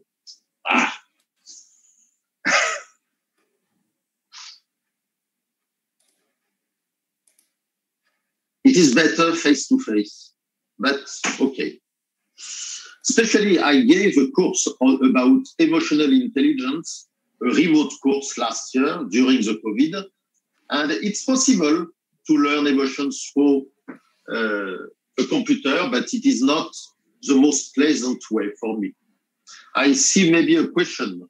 Yes, there's a question from Yann-Lee Ledantec, which thank you for the talk, and said that my students are often very scared to speak English in class. Would you say it is more useful to do this analysis at the beginning of the course or in the middle of the course? So you see, my English is very bad, but I have found a way to speak English. It is, I don't listen myself. So, okay, my English is bad, but I don't listen. Maybe the question, when you say they are very scared to speak English, you want to say English or you want to say to speak? Especially English. Yes, because they are afraid for their self-image. So it's important to say, and not only to say, to convince students that we are here to work, not to judge the other, neither ourselves. So the problem is not the judgment. We are here to work. We don't want to lose our time to judge the other negatively, sure, and ourselves. So when I speak English, I know that my English is not very good, but I focus about the content. And in some sense, it's not my problem if I am judged. Okay, we have another question from Rosen Texier-Picard. In which context have you experienced this with your students and with how many students? Okay, so I have experienced this with PhD students because in France, they are supposed to follow some course during their PhD. 15 students, 10 hours. I have also an experience with master students, 20 students during 6 hours. And I just proposed a pedagogical project in Saclay University to train thousands of students, maybe thousands of students, and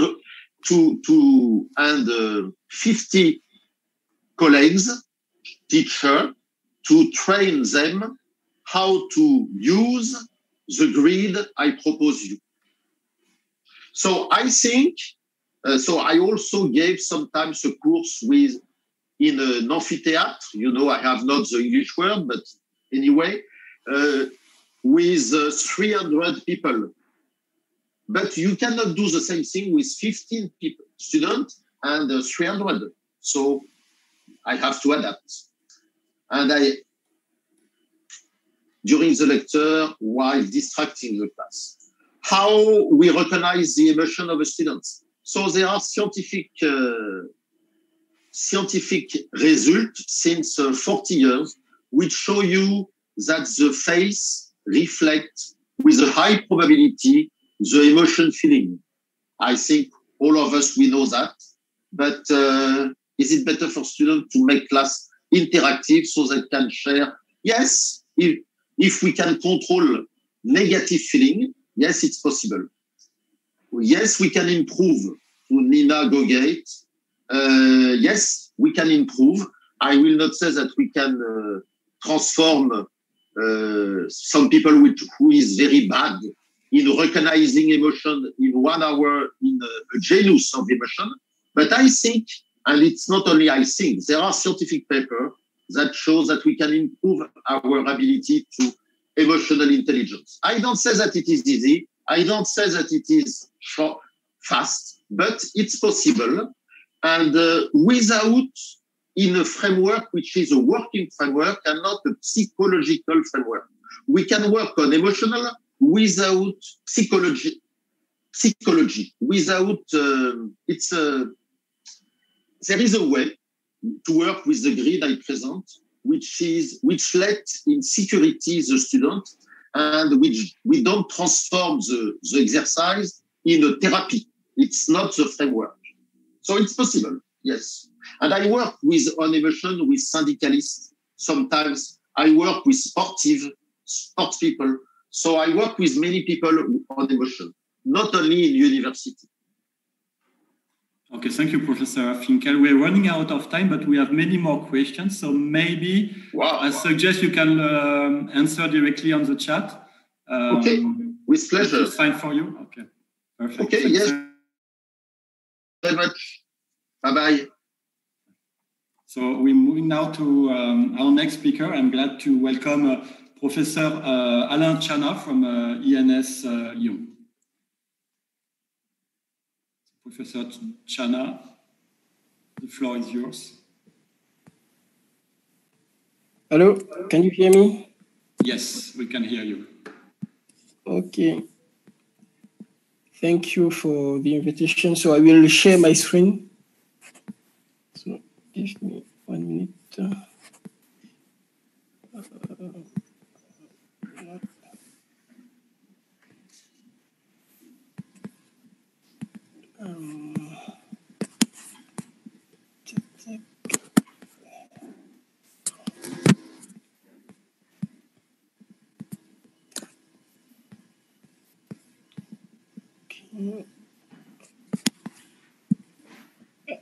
I think you have my presentation. Karine,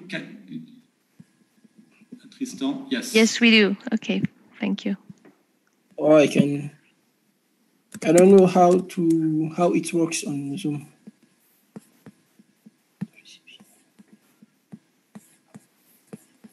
So we're sharing your presentation, it's fine? Okay. So if it is possible for me to share my screen, I can also do it.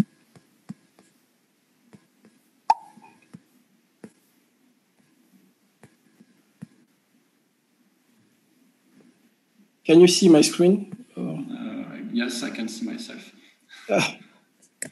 Okay, and now? Yes. Okay, so I will start. So this is my feedbacks, what I did during the first lockdown for some people or some schools in Africa. So you already know the situation. So the first lockdown was very surprise for many people, in most countries. So we observed that most universities and also primary schools or college were not ready to do e-learning. So this was the case in Cameroon, which is my home country. And to cope with the situation, so what schools did at the beginning was to use WhatsApp groups. So this was very difficult for students because, yes, as you know, I think it's not easy to use WhatsApp to organize conversations. So imagine if a student asks a question, another student asks another question. So you have a mix. So it's not easy to follow a conversation. And also with WhatsApp, it's not possible to give an online course.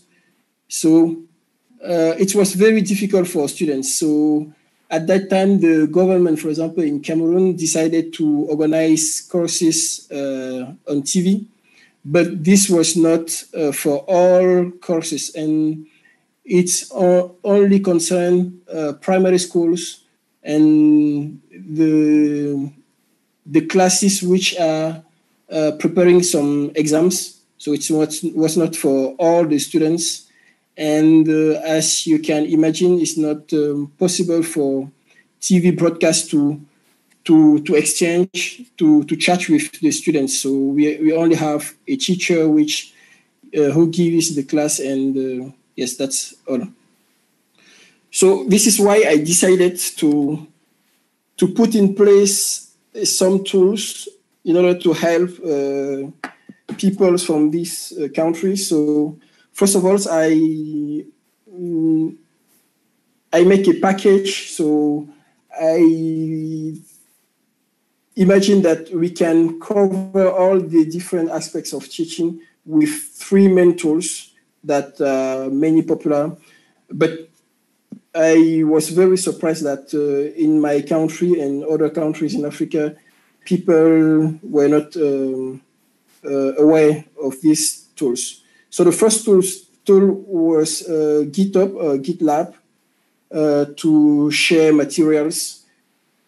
So the teacher will put their materials on GitHub and GitLab and provide the link to the students. So this is a way to give the slides to students, as in a real classroom, the teacher can print or give the slides to the students.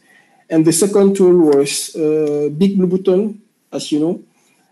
So the first one, GitHub, is very easy to use. So it is online and it's free.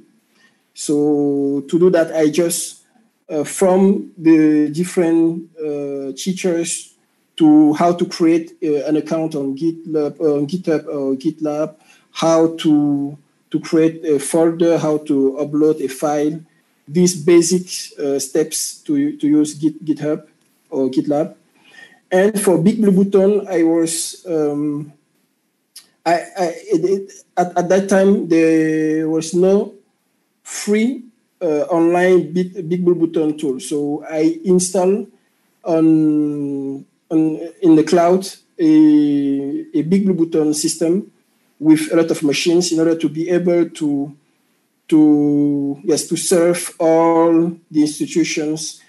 I sized my system for more than 100 institutions. It was very costly for me.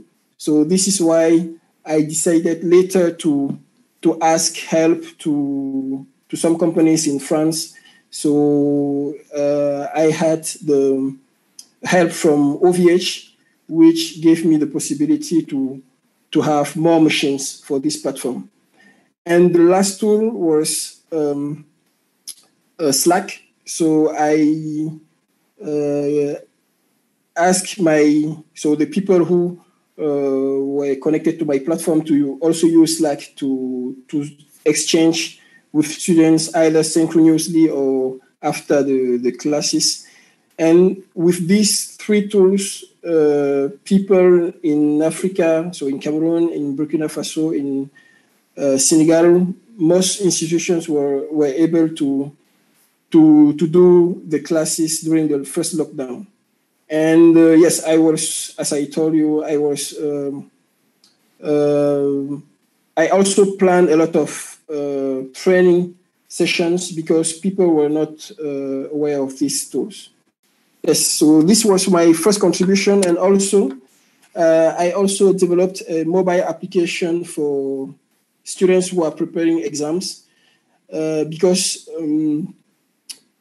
as I told you, in some cities, for example, in Cameroon, there is no internet.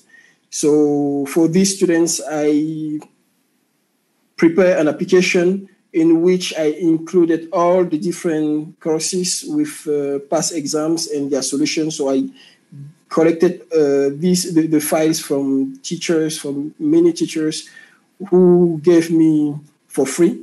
And yes, so I put in a free download link, so a way to get the application. I also discussed with the telephony operator in Cameroon, so MTN or Camtel, to give free access to the students when they try to download the application. So it was a good way to face with people who do not have access to internet. And finally, so in face of the success of my solution, so I was contacted by UNESCO in Central Africa in order to put in place a Moodle system for, up to 8 million students. So this was a very great challenge because it was the first time in the world to deploy a Moodle system for this size. So it was not easy. And unfortunately, I am a cloud researcher, so I mainly rely on cloud. So Amazon, all the available scalable or elasticity solutions, so like the elastic file system, the load balancer, the auto-scaling system. So it was not easy to put this big system in place. So I get help from people from Google and also Amazon, and we try to help UNESCO to do that. Okay, so that's end. So this was my feedback. So what I tried to do during the lockdown. So the main conclusion is that, yes, it was a very difficult situation for many schools, mainly in Africa. And yes, people were not ready to cope with this situation. And fortunately, we have some free systems that can be used online. And yes, so we try to gather all these systems and help people to continue courses. So that's all for me. If you have questions, so I can detail, yes, the technical part. Thank you.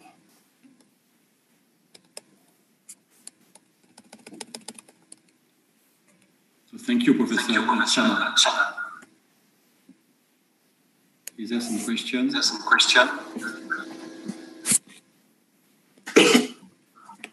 Cedric, I have a question. I think there's an echo. Maybe Hello? Yeah. Okay. I think there's an echo coming from your... Yes. Is there... So, Amrita, you had a question? No, I didn't ask. I think somebody else asked. So pretty clear now. This is Amrita. Yeah. Amrita asked. Yeah. Please go ahead. Should I just is the echo thing okay? Yeah. Okay. Ellen, great talk. I just wanted to check. So, because you said that the students can download it and then they don't need internet after that, that means that there is very little scope to update the talks or update the material. So how are you dealing with that, or what is your thought process on how will you keep up with that, because you're reaching out to so many millions at this point, which is just fantastic, but you also have to keep updating the material. So what's your plan? Okay, yes, thank you for your question. But so in this first step, we didn't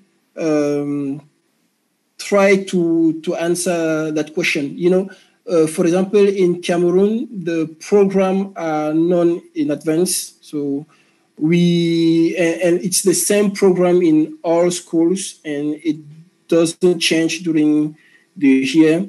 And yes, it's a good question for the next for next year.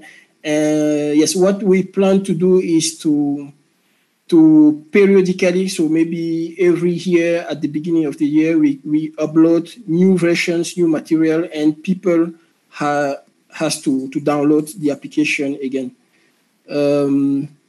We have another long-term program which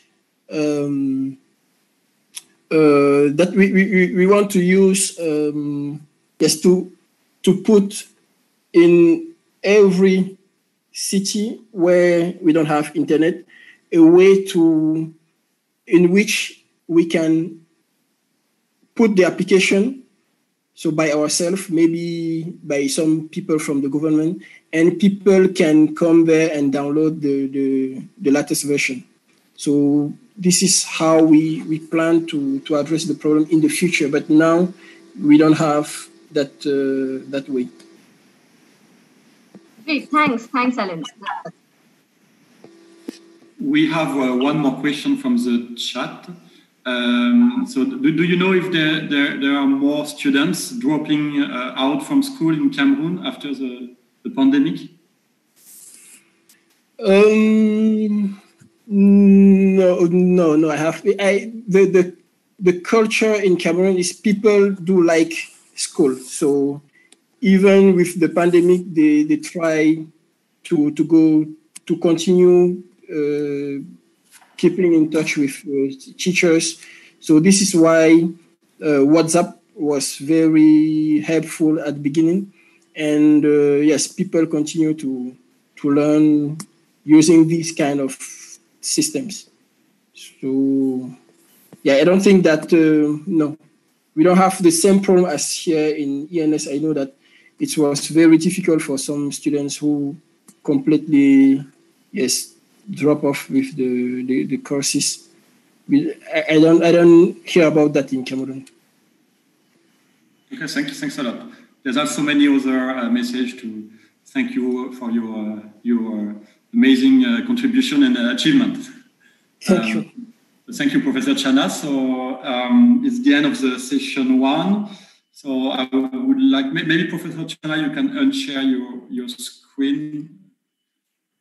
And thank you. So I would like to thank all the speakers of session 1, and I will give the floor to Ambika for the next session, so the panel discussion.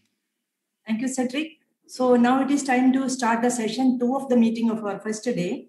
So in this discussion, mainly focusing on teaching practices. So this will be moderated by Dr. Nirmala Krishnamurthy, who is a visiting professor at IISER Tirupati. Dr. Nirmala is interested in outcome-based active learning, chemical education, science pedagogy, and technology-enhanced teaching strategies. So today in our meeting, she will moderate the practices and pedagogical methods. Thank you, Nirmala, for being part of this meeting.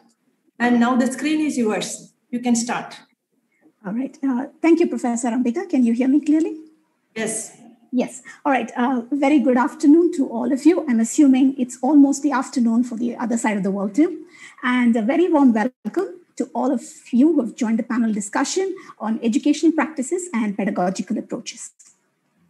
As Professor Ambika mentioned, my name is Nirmala Krishnamurthy, and I'll be a moderator for this event. As we gather here today for the ENS IISER virtual meeting, we understand that our strength actually lies in our diversity. We all come from different countries, we speak different languages, and have our own distinct backgrounds. However, as educators, we also share some common goals to impart knowledge and spark creative thinking in our students. But in a fast-changing world, we come across various trials and tribulations as we strive to achieve these goals. We, as a team of educators, teach a variety of subjects across the spectrum. Each of this brings with it a unique set of challenges, and we aim to educate young minds who also tend to bring in their own diversity to this platter. Keeping all of this in mind, we still need to strive to keep these young minds engaged and ensure their active participation in class. The question is, how do we do that? Well, sometimes it helps if the course you're going to teach is very intriguing. One of our panelists is actually going to talk about a course in robotics, which I'm sure is a very interesting course. I also speak from personal experience. I teach a course in forensic science, and just the very title is enough to get a lot of people to sign up for the course. That's great. You've gotten them in through the door. But once we have them in here, what can we do to keep them engaged? How do we make them think, question, and analyze? How do we ensure effective teaching and learning? The answer to all of this lies in sound educational practices and pedagogical methods. Our goal here today is to discuss and exchange our ideas and thoughts in some of these practices and methodologies that make for an enriching experience in class. The 6 panelists that we have here today teach different subjects, ranging from biology to math to physics and robotics. They bring with them unique perspectives on the challenges and possible solutions to create an overall better classroom experience. During this discussion, we'll cover a wide spectrum of strategies, ranging from active learning to hands-on approach to what I call going back to the basics. All right, so let's go ahead and meet our panelists. I'm sure all of them are right there. So if you're there, just maybe say a hi, and we'll meet each of them pretty soon. All right, we'll start with first Dr. Amrita Hazra and Dr. Raghav Rajan, both assistant professors at IISER Pune. I'll give a short intro on all of them before we go on to the panel itself. Dr. Hazra uses microbial vitamin biosynthesis and utilization pathways to probe enzyme substrate and microbe-microbe interaction, while Dr. Rajan's lab uses songbirds to understand how neural activity generates complex natural behaviors. Our next panelist would be Dr. Sujit, an associate professor from IISER Bhopal. Dr. Sujit's research group aims at conception and development of techniques for achieving cooperative behavior in autonomous vehicles. It's also my pleasure to introduce Professor Soumitra Banerjee from IISER Kolkata, who comes with years of experience both in teaching and in research. His research actually involves solving problems in nonlinear dynamics with applications in various fields ranging from power grid management to relativity. We also have Professor Dennis Thifry, a systems biologist from ENS Paris. Professor Thifry's lab is part of the Computational Biology Center and combines interdisciplinary approaches to model the behavior of regulatory networks. And I'm happy to introduce our final panelist, my colleague from IISER Tirupati, Dr. Venkata Subramaniam. He works in representation theory and automorphic forms, and I can personally attest to his amazing energy and enterprise in finding innovative methods for teaching in math. So now that we know who the panelists are, we are going to do kind of a virtual roundtable. Okay, each of the panelists will come up and discuss their pedagogical strategies for a couple of minutes. And once we are done with that, in the last few minutes, we'll go about for a panel discussion. I'll open up the floor and you can please post your questions on the chat box. And we'll address them as much as we can. Okay, so panelists, please, when you're up, do switch on your videos. Our first stop on this roundtable is what I like to call get down to basics. Whenever we envision a workshop on pedagogical strategies, people always assume it has to involve some fancy technique, some new fancy technology. However, sometimes we all have to go back to where it all started, on a chalkboard. Our panelists for this are Dr. Hazra and Dr. Raghav Rajan. So on to you guys. Dr. Hazra, would you like to take over first? Sure, yeah. Thanks, Nirmala, for the very generous introduction and for the lovely sort of putting together of what this panel is about. I'm going to go ahead and share my presentation. Yes. And Nirmala, if you could confirm that you can see it, that would be very helpful. Yes. Yes. Great. And is hope it's full screen. Yeah. It's not full can you see it full screen? Great. Yeah. Right. You're good. Great. Thanks so much. And yeah, so as Nirmala said, so when I was I'm an assistant professor at IISER Pune with a primary association with the chemistry department and also with the biology department.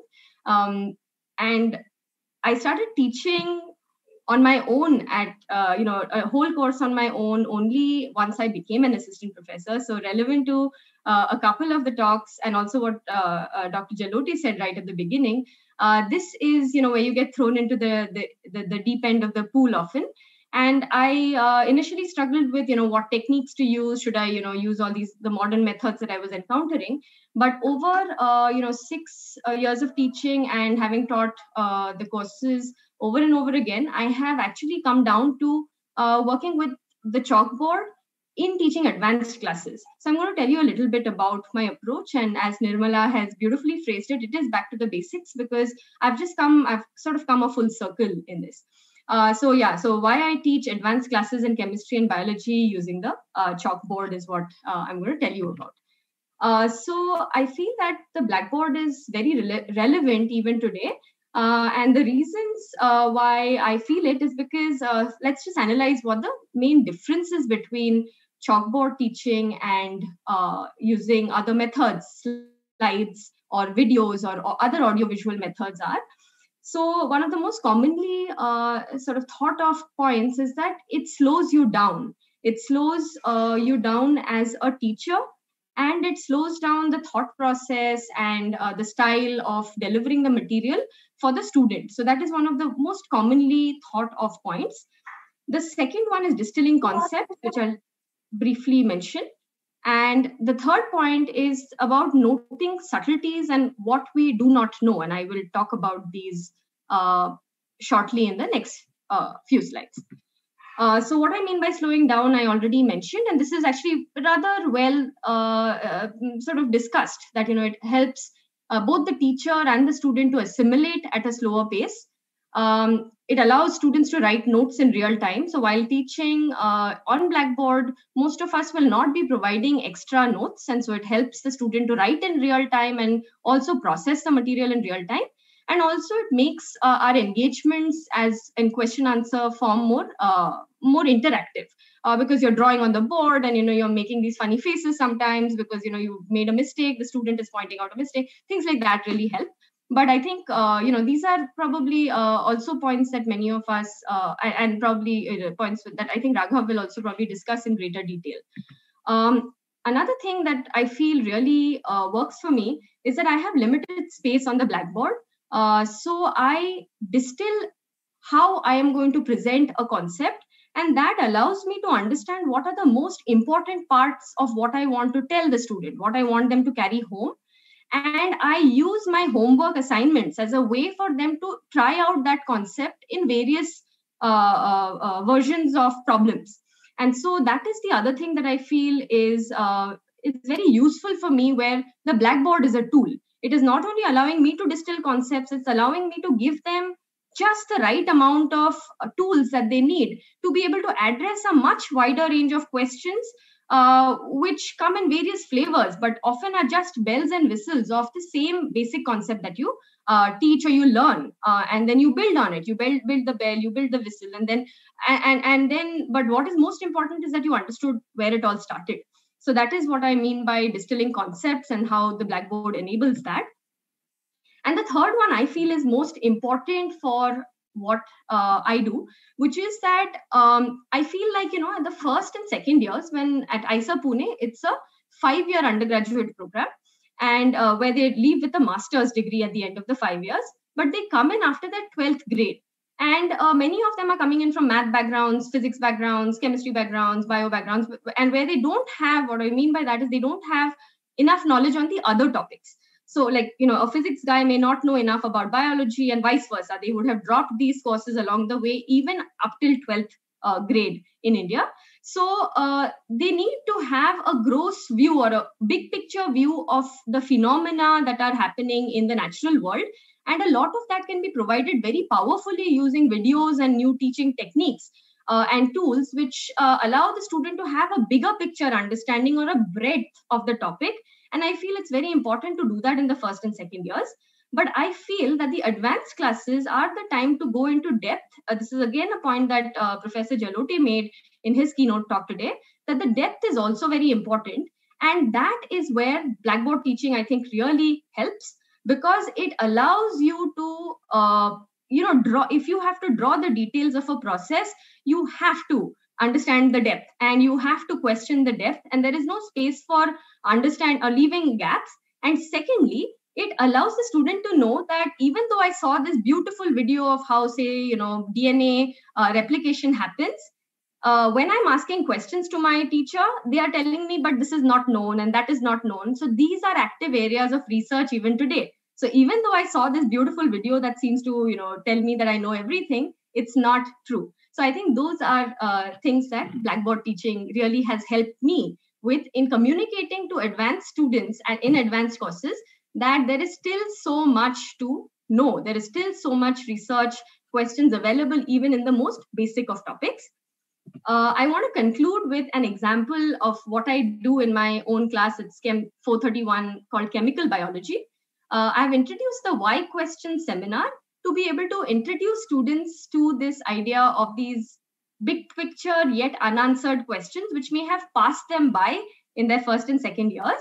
And it allows them to know that even this is not known. And I've just quickly summarized a few questions, mostly biology and chemistry related. So, for example, most of us have heard that ATP is the energy currency of your system, of your biological systems, of your human body. But why ATP? Why not GTP? Why not any other molecule? Why did nature choose ATP to be the energy currency? Or in DNA or RNA, why is there a ribose ring? Why is there no other sugar? Or, in the case of the pandemic today, where COVID-19 is a RNA-based virus, why are there RNA-based, why are there viruses which use RNA where DNA is so much more stable? Why shouldn't, everything be using DNA just like humans do, just like other organisms do? So these are the kind of questions that my students have come up with in the class and tried to answer. And this has led them to exciting research projects during their PhD. So I would like to stop here, and I'm happy to take questions, or I would happy to get contributions from people who are listening in the future. Thanks so much. Thank you, Dr. Hazra. Dr. Rajan, can you take over, please? So if you have any comments, questions, please put them in the chat box, and we will take it at the end of the talk by all the panelists. Yes, can you mostly in the interest of time. Yes, can you take this down? Yes, I can hear you. Amrita, can you take this down? Yes, I'm just trying to get out of the share mode. Okay. Sorry for the fumbling with this. Can actually the host just stop? Okay, here, I can stop sharing here. Okay, I'm out. Thanks. Yes, Dr. Rajan, you can go ahead. Okay, let me try and get my screen up. Can you see my screen? Not yet, but now? Yeah, it's just started. It started? Yes. Okay. So, and you can hear me clearly, right? Yes, I can. Yeah. So thank you very much, Nimla, and thank you to all the others who organized this and, giving me an opportunity to talk here. I think Amrita asked me about this a few months ago, and I'm not really sure, why I was being asked. I think I'd like to learn more from the others about what good practices for teaching. So like Amrita is, I'm also an assistant professor at IISER Pune. I've been teaching for a number of years now. And I would also like to sort of, say something similar to what Amrita said about teaching with chalk and blackboard. I've tried a number of other ways of teaching, with slides and with PowerPoints, videos, etc. But I've sort of come back to this partly because in between I taught a course on biostatistics, and it just made much more sense to do all of the biostatistics with a chalk and blackboard. And then I wanted to see, what happens if I try teaching neuroscience and animal behavior also with this. And So I want to sort of reiterate some of the things that Amrita said, but basically, what motivates me to teach with Blackboard. And like Amrita said, I think importantly, it forces me to slow down. I remember the first time I taught a course, I taught something like 35 slides or something in an hour. But I think that's just too fast for the students. And over the years, I've realized that 10 to 15 slides at the most is what goes down well for an hour. With the Blackboard, since I'm also writing it, it gives students also time to go through it, and I have to draw it out. And so I think the pace at which I'm doing this is much better for the pace at which students are following what I'm doing. It allows me to simplify and explain concepts, and I think again, what I realized was, when I put in a figure from a paper or from a textbook onto a lecture slide, there's just a lot of things on that, and students tend to get distracted by all of the details that are there. Whereas if I'm going to draw it out, they know exactly what I'm drawing, and they can focus on what I'm drawing, and they know what I mean when I use a term to explain something. Whereas with a graph, if I'm just using a picture on a slide to explain something, it's, as I realize afterwards when I see the answer papers of the exams, that in fact maybe they didn't really understand what I meant by this term, etc. So this allows me to simplify and explain the concepts much better, which again, like I said, is less distracting than the slides. The Blackboard, I mean, a little contrary to what Amrita said, I think the Blackboard allows me space for more spontaneity while answering questions. I can have a slide deck prepared for every class, but every year I teach the same course, the same content. It's slightly different because the students are different and they're going to ask me different questions. And with the Blackboard, it allows me to answer those questions with more drawings or things on the Blackboard. Whereas with a slide, I can't have an additional slide to answer every single question that I'm going to get asked. Whereas here, if I have the central a concept in the middle of the board, I can connect this to many things on different parts of the board while answering questions. I don't give class notes because the reason I felt, I felt that one of the things students were really interested in at the end of my class was, okay, when are you going to put these notes up on the on the Google Drive or wherever? And most of them I felt weren't really paying attention to what I was saying in class because they knew, okay, the notes is always there. Whereas if I say I won't give the notes, then it forces students to pay attention in class, take notes during class. And I think as a neuroscientist, I feel that, the act of writing down helps a bit more with remembering. And this is hopefully, but in my experience, I still like to, when I read a paper, have a version that I can scribble on and, highlight and write on as I'm thinking about what they're trying to tell me in this paper. And finally, I think it's more interactive with students. I make mistakes, I get stuck, I forget. And, I think it helps. Hopefully, it makes students feel that, I'm also human and, I'm just as likely as them to make mistakes. The only difference is that, it's just the, difference in age. That's really the only difference. So I hope that, and this is something that another neuroscientist who'd written in eLife about, Eve Marder, who had written in eLife about teaching with chalk, said that, students may feel she's more approachable if at the end of the class she's covered with, chalk all over and, just as disheveled as you would be, after teaching with a Blackboard. Okay, so quickly in the last slide, I'm going to show an example of one of my, I've been trying to do this with Google Jamboard during the online classes as well. And you can see this is an animal behavior class where I'm basically trying to teach them the circuit that drives a simple reflex in a tadpole. So here are pictures of the tadpole, then here is, the circuit that is involved. And then, I show them what it would be like if you were to record from each of these and, what happens, etc. And some of the drawbacks for me are my drawing skills are non-existent. But again, I think students have a good laugh at, especially when I'm teaching animal behavior and I, draw a big circle and say, imagine this is a toad, etc. My handwriting is not great, and that was one of the things that I was hesitant about earlier. But I find that it's not, I don't need it to be, perfect. It requires a bit more practice, and organizing things on the board is a challenge that I'm still learning. I normally practice my lesson on a sheet of paper beforehand. But overall, it makes it a lot more fun for me because I really have to understand things and remember things if I'm to go and draw it again on the board or derive something on the board, etc. And of course, I think the final answer is always with the students. Partly, what do they think? Did they really learn anything? Is something I look forward to finding out at the end of the course. Okay. I'm going to stop here and I'll say thank you. And again, I look forward to, varied opinions from other people in the panel, and I'm happy to answer questions later. Thank you. Thank you, Dr. Rajan. And as I mentioned, please, if you have comments, if you have any questions, please start putting them in the chat box because we'll definitely take them up. We're moving on to our next panelist, and that's Dr. Sujit. So in the beginning, I did mention about how an intriguing course is a great way to pique students' interest. And our next panelist, Dr. Sujit, is well-versed with that thought. He teaches a course on robotics, and I can imagine the interest that would generate on any campus. I'm sure the theory is all very interesting, but the challenge would probably lie in involving the students to make it work in real time.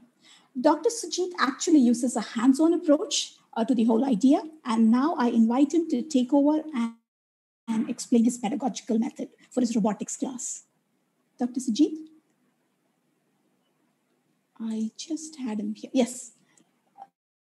You're muted. Dr. Sujit, you're still on mute. Yes. Yes. Thanks, Nirmala, and thanks to the organizers. So, basically, share the slide? Yeah, I shared the slides. Is it visible? No, we're just seeing a blank screen. At least I'm seeing. Maybe, yes, you can try again. Is it visible now? Not yet. It's a blank, it's a black screen. I don't know why. Okay. So, Karen, do you have his slide? If you can, if that's, yes. Oh, perfect. Yes, we do. Yep. Yes, thank you. That's perfect. That helps. Yeah. So basically, I teach robotics, which is an undergraduate/graduate kind of a course. And one of the main things which, so before coming to IISER, I was at IIIT Delhi. So some parts of the teaching is influenced by what Pankaj was talking about. Okay. So next slide. So as you already know, like typically robotics is, it's a highly interdisciplinary course, wherein you can have people from different backgrounds, especially on, let's say, different engineering backgrounds, mechanical, electrical, you have computer science, somebody talking about how humans and robots interacts, which is CS and psychology, and then you have some biological people coming in, which is on bio-inspired robotics. So one aspect which I thought would be an interesting, given the kind of students that are there at IISER, which is mainly on electrical engineering and computer science. So the focus was mainly on the intelligence building. So how I can process, or how the robot can process the sensory information and then make the decisions. So especially on moving in front of a road or something like that, or avoiding obstacles and things like that. So apart from the algorithmic part or the theoretical analysis behind those algorithms, one thing which I wanted to ensure what the students had was on hands-on experience to program a robot. So typically what I have seen elsewhere is you either do a theoretical robotics course and then do some simulations and then the end of it. So especially when you move from the simulation to the real world, the gap is significant, because even a small thing that you think that works in a simulation world actually breaks down as soon as you put the coding in on the small embedded computer that really works quite slow enough. So next slide. So what we use is basically like, this is a small turtle bot, which has all the required minimal systems required to ensure that you do an indoor navigation inside a building. Okay, so you want to go around the floor while avoiding obstacles. static as well as people moving around so that you don't and bump into anybody. So that's like my end objective of the courses, wherein people need to implement all the algorithms, and these algorithms are what they will be learning in the class. So the idea is that they should be able to understand the algorithm and then implement on a robot. So the details of these algorithms with the theoretical properties, that is what we cover in the class. And then the simulation part, what I do is typically, if you look at this simple block diagram, right? Yeah, you have the controller, plant, feedback system, and then you drive the error signals out. And the output is what is going to give to the motor signals of your robot. Okay, plant is basically the dynamics and kinematics of the vehicle. The feedback elements are typically the sensory element that gives you. So what I do is inside the class, I just basically like pull only the controller part, while the plant, the feedback elements, the rest of the things are pre-given to them, so that they don't need to start building up the entire stuff and then they get stuck into the whole body of trying to code everything. So we start with a very, very small part, let's say a simple controller that they do. So I'll just ask them, okay, given a straight line, okay, you need to make sure that the robot is following that straight line. Write a simple controller. It's like a 10-line kind of a code, but that itself is a big challenge when they start to work on the hardware part. And then the implementation is you do the algorithm, go to the simulation, and then you go to the hardware. So then between the simulation and hardware, there are several iterative loops that get into it, in which case your different algorithms and different concepts that start to play. So here in the first, we are looking at the controller, which is basically tells how your motor should start to move around. So, and then once you start to put the feedback loops, which is basically telling, now I'm getting a sensory input from different sensors, then how should my controller react to that? Right? So then you'll start to have, okay, should I stop my controller? What should be the speed of the controller? Things like that. So when in simulation world, let's say the controller can run at 100 hertz, let's assume that. But as soon as they put this controller on a simple embedded computer like an Arduino or basically a Raspberry Pi, the frequency at which you operate starts to reduce in it. So as soon as it starts to reduce, now they feel that, okay, it is not moving as fast as they want it to be. So now there are two things which they want to look at is, one, the way in which they have implemented, so that can they optimize it better? So use better coding techniques, use better structures, things like that, so that they can speed up the code. And the second thing is, should I change my algorithm to something else so that it can give me the required speed at which I can run the algorithm? So these are like, these are small stuff which we cannot tell in the theory as such. You should be using such a frequency or anything like that. So these are some things that the student starts to feel it once, as soon as they put their so-called simple code, which it runs perfectly in a simulation world, to a real robot world. Okay, so that's where the students. Okay, some parts is that they get really frightened especially when they do some small mistakes, let's say plus minus or something like that, and the vehicle goes and hits onto the obstacles. They're like, sometimes it breaks, but it's okay. We can always rebuild the system. So that is not a bigger issue, but there is a big of hesitance, especially in the beginning, when they want to implement it on a real world system, and that is actually moving and something wrong can happen to it. So there is a reverse kind of a feedback, which over time they try to overcome it. The other thing is, and the building of these blocks over time, right? It's like, now initially I give the controller and then they go on to the plant, they change the plant. So now they have a controller and the plant, right? And then the feedback mechanisms that they're using. So let's say that you have a lot of sensors, but sensors have uncertainties into it. So initially they'll just taking the raw sensors, but then they feel that, okay, as soon as they implement the controller, that the sensory input is not good. So they need to find the filters. Then we get into the, sensor fusion and estimation algorithms and things like that.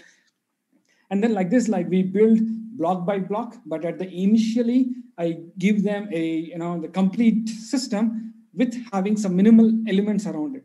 so that they can start playing around with each and every element and then slowly get to know the complete system with their interconnections and how each of these elements play along each other. So yeah, so this has been my way of putting, especially the robotics class, given okay, previously I was at IIIT Delhi where only the engineering students were there. So at IISER, when I came, then only science students were there. So the way, only the science, okay, physics students were there. So the way in which their thought process was very different than the engineering way of dealing with things. So, okay, initially I had to retune myself to the way in which they think, but then eventually drive them towards the way the actual systems work in an engineering sense. Yeah, but then the second class, which is I'm teaching currently now, so I have only engineering students over there and then no science students. So how to, the way in which you approach them is a bit more different. So yeah, so how to adapt to the way in which the course goes, given the kind of students and their background is. Okay, so next slide. So, and at the end, like every class has its own, learnings to be done. So one was initially had a big plan of doing much more research-oriented kind of projects. But in the end, I thought, okay, it's given after first or two classes that the coding skills of the students was not good. So which basically means that they would take a lot of time trying to learn first coding before they can implement it on the system. So I thought, okay, instead of giving different projects to various students, I just took one project and then made them that into a competition kind. So I don't have anything else. I hope I'm in time. Yeah. I can take the. Yeah, thank you, Dr. Sajid. I'm sure that's a lot of joy for a student, learning the theory to actually making it work in real life. That must have been a wonderful challenge and a wonderful day to see it actually happen. So thank you for that. We actually now move on to our next panelist. As educators, we are all tasked with the challenge of delivering the material, kind of the syllabus, if you will. But teaching of science has to go a long way beyond just content delivery. How do we actually convey the thinking process of science? How do we build rationality? I now invite Professor Banerjee from IISER Calcutta to share his views on developing rationality and analytical thinking in a science class. Thank you, Professor Nirmala. Banerjee? Yes. Nirmala, I want to tell you that today my network is a bit unstable. So if you have difficulty in hearing me, just tell me. I'll then switch my video off.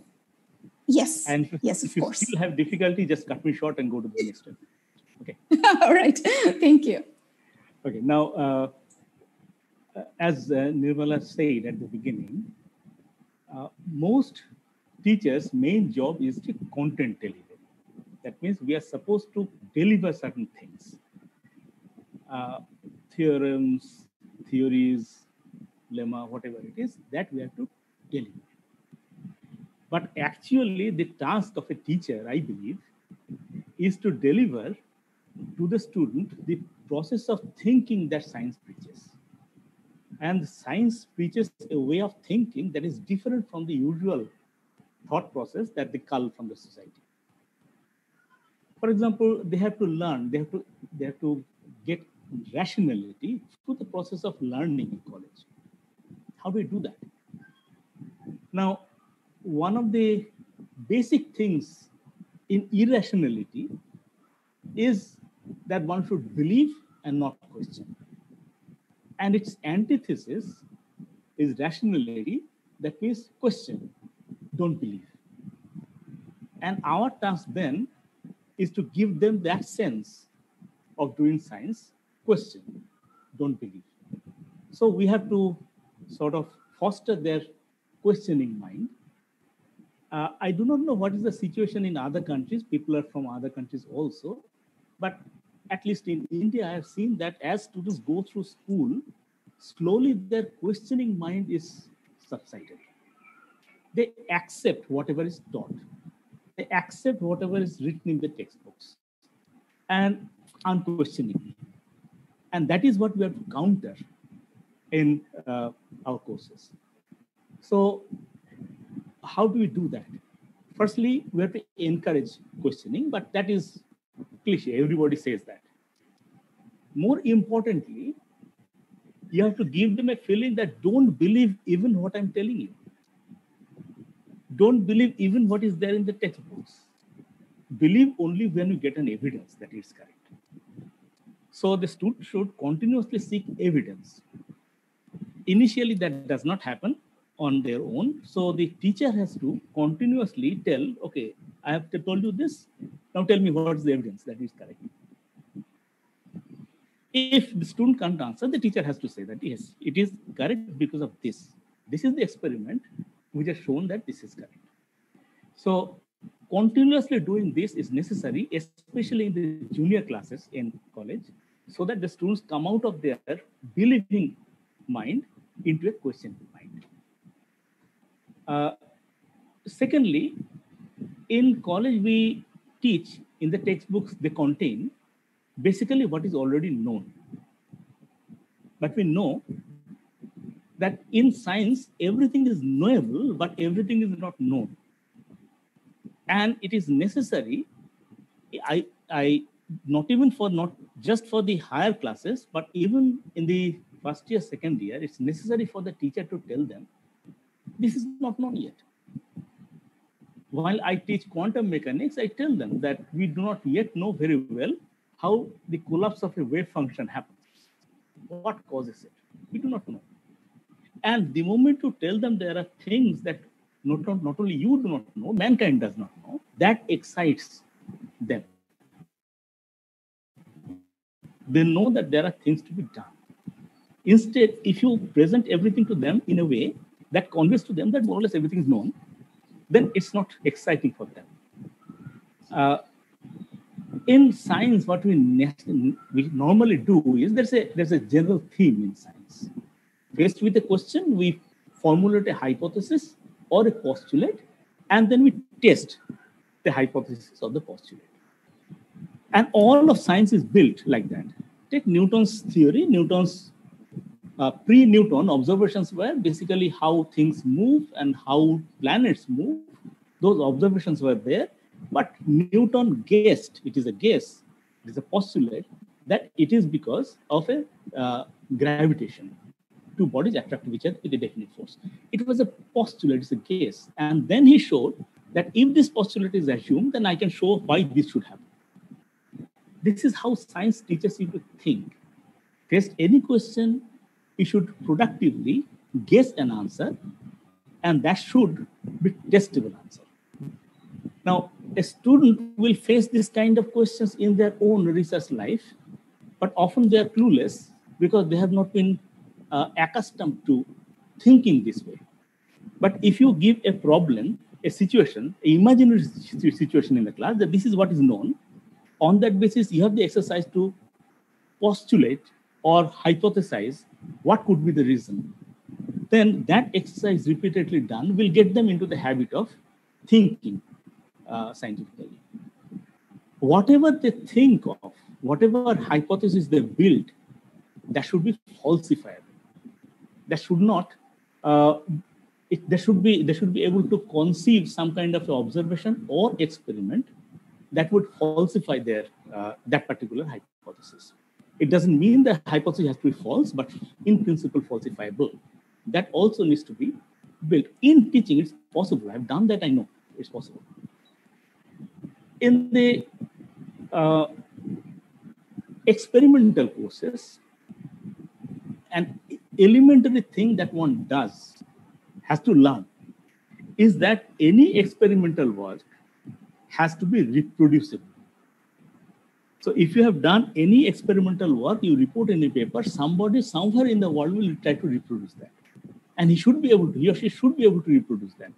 So the experiment, even in the first year, second year, I'm telling you. Why?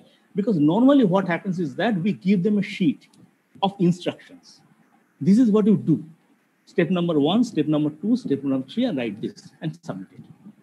This is not the way to conduct a laboratory class, because through the laboratory class, we have to give them the idea that whatever you get, whatever result you obtain, has to be reproducible. And you have to do it in such a way so that it is reproducible, in such a way so that it is reproducible. Now, a student may measure a resistance and find a particular value 3.1425. Somebody else somewhere in the world will not get the same value. So how do you then report it in such a way that it is reproducible? Then students understand, okay, that is a requirement for necessity for putting an error bar. How do I find the error bar? How do I accurately write? How do I write all the conditions that went into that experiment?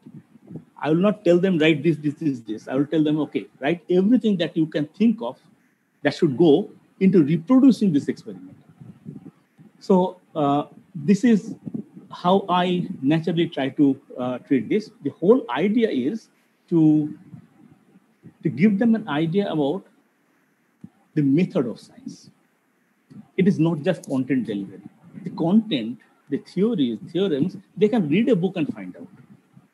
But through interaction with the teacher, the student should be able to understand how science teaches us to think. Once we inherit that thinking process, the rest can be learned at any time. Especially, I personally feel that the detailed things that we teach in relatively higher level courses, these may not be necessary for everybody. This may be necessary only for the person who is doing a research in that area. The others might simply read up if they need it. The fundamentals, the basic things are prerequisites for the advanced courses. These should be taught, but the focus should always be this. Science believes in causality. Nothing happens without a cause. And all the discoveries that has happened in science has happened in trying to find the cause of something. So the student should understand that there is something called causality, and how does it work? How does it work in different areas of science? And finally, I would say that there are two ways of thinking: subjective way of thinking and objective way of thinking. And science has shunned the subjective way, and it has accepted the objective method of thinking. How does it work in science? How does it work? What do we understand by a subjective way of thinking in the things that I'm teaching, and an objective way of thinking in the things that I'm teaching? How can a student distinguish between them? An experiment, for example, in biology, why do we have a double-blind experiment? To eliminate the chances of subjective, what are known as confirmation bias. Unfortunately, these are not conveyed properly, that in order to avoid my own subjective beliefs, we have to take certain precautions in science. And double-blind experiments, providing a placebo to the control group and all that, all these are built into the scientific method because of this. So what I'm trying to convey is that it is necessary for us teachers not only to deliver the content, the course content, the syllabus. Certain things have to be taught. But I feel more important is how we convey this. How we convey this. The way we convey this, that should imbibe them with the method of science, the idea of how science teaches us to think. I'll stop here because I'm not sure if I'm properly audible. Okay. Thank you, Dr. Banerjee. I'm sure you've given us a lot to think about, and to all the people who are attending here, a lot to ponder when they go back to teach again. So now we move on again and into something in interdisciplinary work. We all understand that the way forward in education is interdisciplinary work, both in teaching and research. This was something our plenary speaker, Professor Jaloti, actually spoke about today. So how do we tackle the challenges we face as we bridge departments, fields of study, and still convey the message? To answer these questions, let's turn over to our next panelist, Professor Denis Sifri from ENS Paris, who will share his thoughts on interdisciplinary teaching at the Department of Biology at ENS. Professor Denis? Hi, can you hear me? Yes, I can. So let me share my screen. Yes, please. Yeah, do you see this one? My slides? So full screen. Yes, please. Perfect. Yes. Just one thing, maybe to move down. Okay. So I want to introduce yourself a little bit about some of the key lessons that we have built up over the last decades about teaching biology, in particularly biology as it is evolving, in particular being more and more quantitative, having to face big data challenge and so on.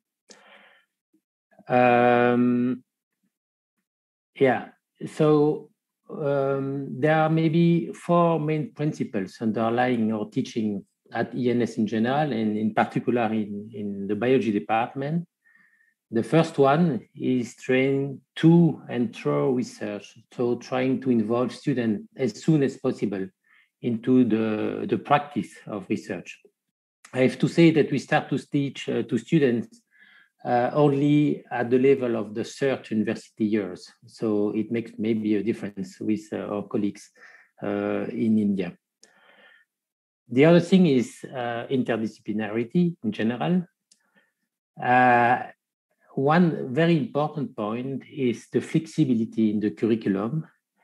And then the last one is personalized mentoring. So I am going to show one slide per each of these components, starting with training to and through research. So in practice, we start by a year-long experimental immersion during the first year, so corresponding to the third university year. Then we have a long internship, full second semester, during the second year, corresponding to the first year of master. And this internship most often is done abroad for students. And then we have, again, a long internship covering the full second semester in the third year, corresponding to Master 2, most often in France, because it is the step towards the PhD. But in some cases, our students also envision to do their second year of master internship abroad, and sometimes also the PhD abroad.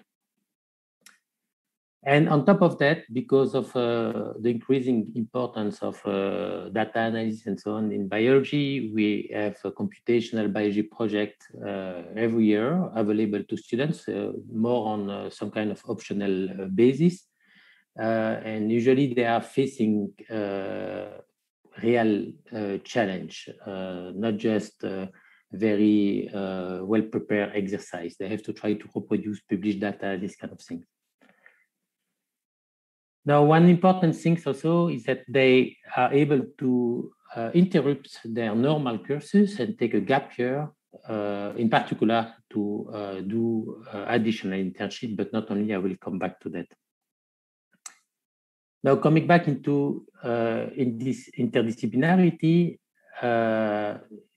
first, it should be considered within biology itself, because biology is pretty wide. In our department, we teach molecular, cell and developmental biology, but also neuroscience, genomics, evolution, ecology, computational biology, and so on. And there are many possible combinations that make sense. And so we try to let the students to define their own curriculum using what we can offer them. We have also courses of mathematics and physics that are specially designed for biology students. Reciprocally, we have also biology courses that are designed for non-biologists to attract students from other disciplines towards biology. And another aspect of interdisciplinarity is the connection with medicine. And so we recruit medical students from level M1 upward. And this makes also very interesting interaction within promotions. And finally, students have access to courses from other ENS departments and from other PhD institutions, provided that they could get a sufficient background. And sometimes they use the gap years to complete this background in other disciplines. Regarding curriculum flexibility, on the one hand, we have a very wide teaching offer. ENS students in general can change their focus across their studies. So for example, they may be enrolled in one department at the beginning, and then they may decide to change of departments later on. They have access to minors in other disciplines, and they can use these gap years again to complete their training in other disciplines. And they can decide when to take it after the first year, L3, or in between the 2 master years, or even when just before the PhD thesis. We have also double diploma. I will not go into the details, but with engineering schools. We have also now two new graduate programs that try to improve the connection between the undergrad and the graduate studies, so between the master in particular and the PhD studies, with a grant system for foreigner students. Now, switching to mentoring, each ENS student is attributed a tutor who will help the students to decide which course to follow and so on. And this tutor may change if the student is changing focus, for sure.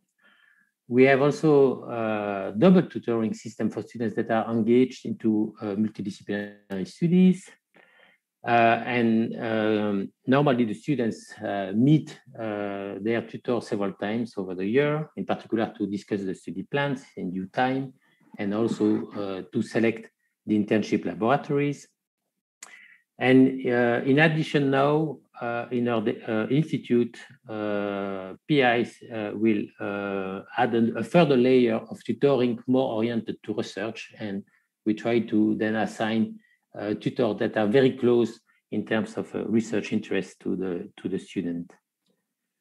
So my last slide is just to say very briefly what was the impact of COVID and of the confinement on our teaching practice, in some kind of resonance with some previous talks. So the first thing is that we had to develop teaching at distance, and we mainly use GoToMeeting and Big Blue Button.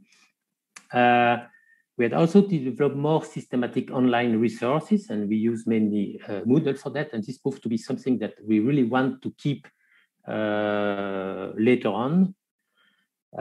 We use chat channels, and we realized that we had to diversify our teaching modes. So spend less time giving ex-cathedra lectures and more time trying to get students more actively involved.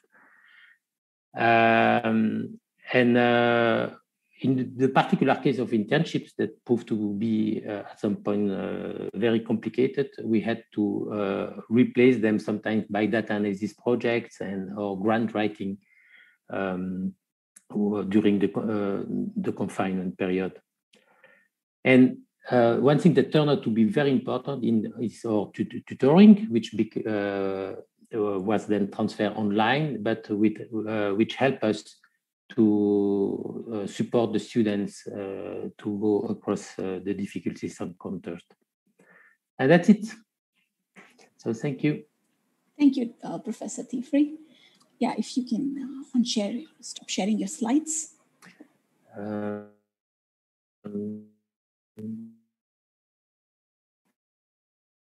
Thank you, panelists. And the question now is, what can make learning math a fun experience? How great would it be if we can actually break the mold on didactic teaching in this fundamental subject? So how nice would it be if students get together to solve problems in an active learning environment? Our panelist, Dr. Venkat from IISER Tirupati, will now share his experiences of implementing active learning in a manner. Yes, can you hear me, Nirmala? Yes, I can. Please go ahead. Okay. Yeah. So just a moment, I'll just share my screen.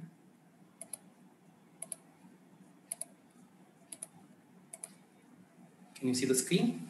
Yes, I can. Okay. So Yeah. So my internet is also very unstable today. So if my video goes off, or just let me know, I will stop the video and then just speak. Okay. Yeah. Okay. So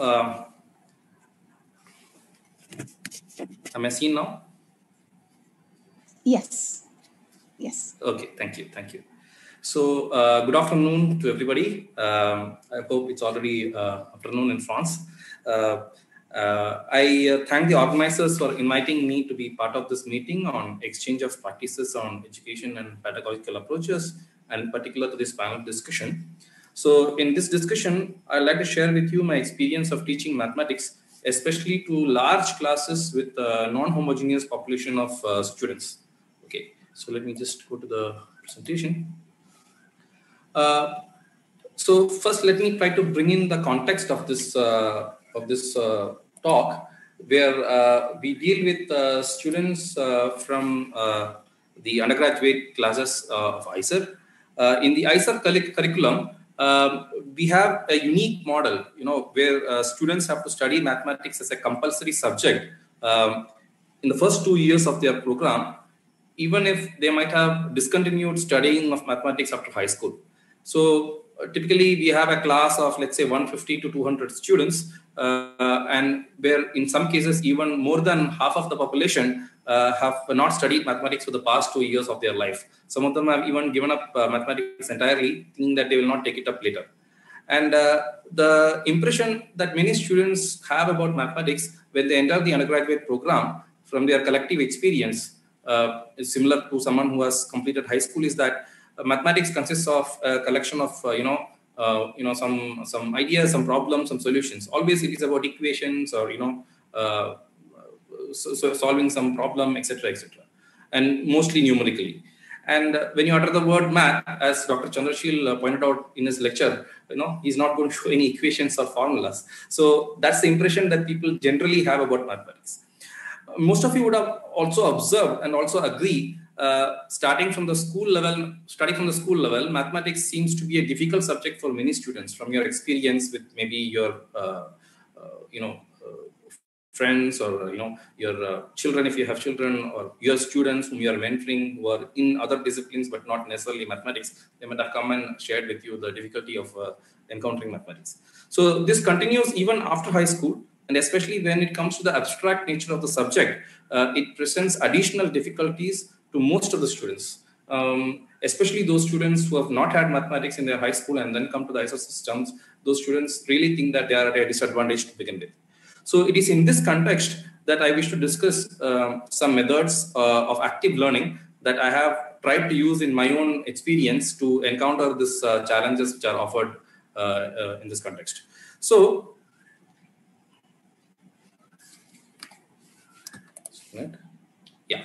So in a large class, what is typically difficult is that, because of this heterogeneous nature of the population which is coming to our class, we have to first of all remove the fear of math, open up the mind of the students, and encourage them to think originally and build confidence in them. I think this is one of the aims when I go into an undergraduate class, especially the first 2 years of our program. And the teacher should also keep in mind that students who already are have shown an aptitude in mathematics, or who are confident of doing mathematics, they are also in the same class, and our approach should be kind of a mixed nature, so that we are dealing with both these populations simultaneously. So the first thing, as Dr. Soumitra Banerjee pointed out in his wonderful talk, one has to ask students to, we have to make students to think. And the only way to make them think is to kind of trying to aid them with questions and giving them time so that they will start thinking.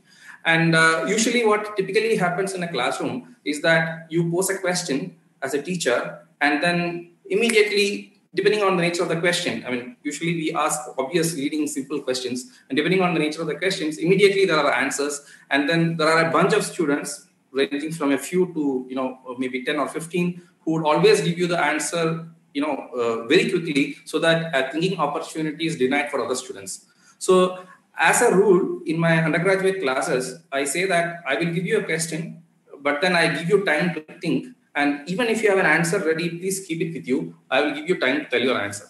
So in a live classroom, pre-COVID, I used to walk around and look at some notebooks, few notebooks, say that, how's the thinking process going, how are they thinking, what are their answers, etc., and then give them opportunity to answer. So if a teacher does this consistently over a period of time, they have trust on you, and even those students who were not really thinking, or they were just expecting their friends to answer the questions, they start thinking with you, and they develop or cultivate this habit of real-time thinking in the class along with the teacher. So this is one method that I employ. And the second thing is that this doesn't mean that we discourage students from asking questions or answering. We do really give them time, but there's a little bit thinking time depending on the nature of the question, 30 seconds, 1 minute, etc., to really have the time for their thinking. And this especially is important in the beginning part of a course. Once you are through with 1/3 or half of your course, and you know that the students are thinking with you, then you can slowly bring down this thinking time, because they are now with you thinking all the time. So this is one point. And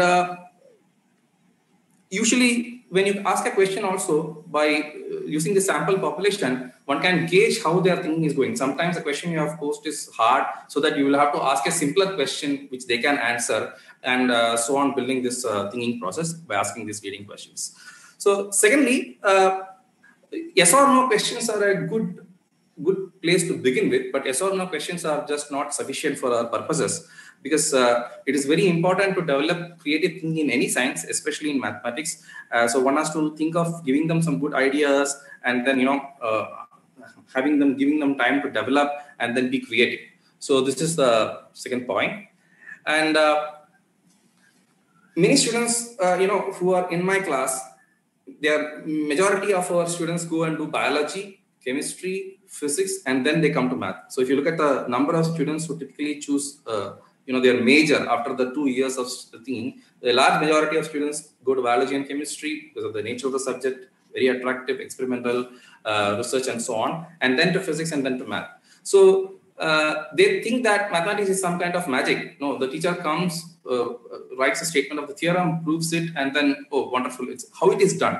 So basically we have to tell them the way, in which, how we do our mathematics. This was very, very beautifully brought out by Dr. Chandrachit in his talk regarding taking the cue from the research and then putting it back to the teaching. So examples are the experiments of a mathematician. Examples are done, we observe pattern, and then we theorize. So even in the classroom, when we are going to present a theory or a theorem, we have to build that with the aid of examples. Good examples, typical examples have to be built, and based on these examples, one has to ask them to observe, the patterns, and based on these patterns, one has to formulate theorems. If it is done this way, probably even those students who find mathematics unattractive or difficult, may get a feel of doing it, and then even may choose to do mathematics later. And third thing is that the main roadblock in mathematics is mathematical proofs. So every time when I teach an undergraduate course, usually I get few students who come to my office and tell me that, I haven't had any math. I don't understand how to do this proof. What is this proof? So writing out mathematical proofs is a major roadblock in teaching undergraduate classes with a heterogeneous population. So to deal with such issues, usually one has to try to teach the theorems in an upside way down. Like, a textbook typically writes a theorem's proof so as to save pages, etc. There are a lot of constraints, others.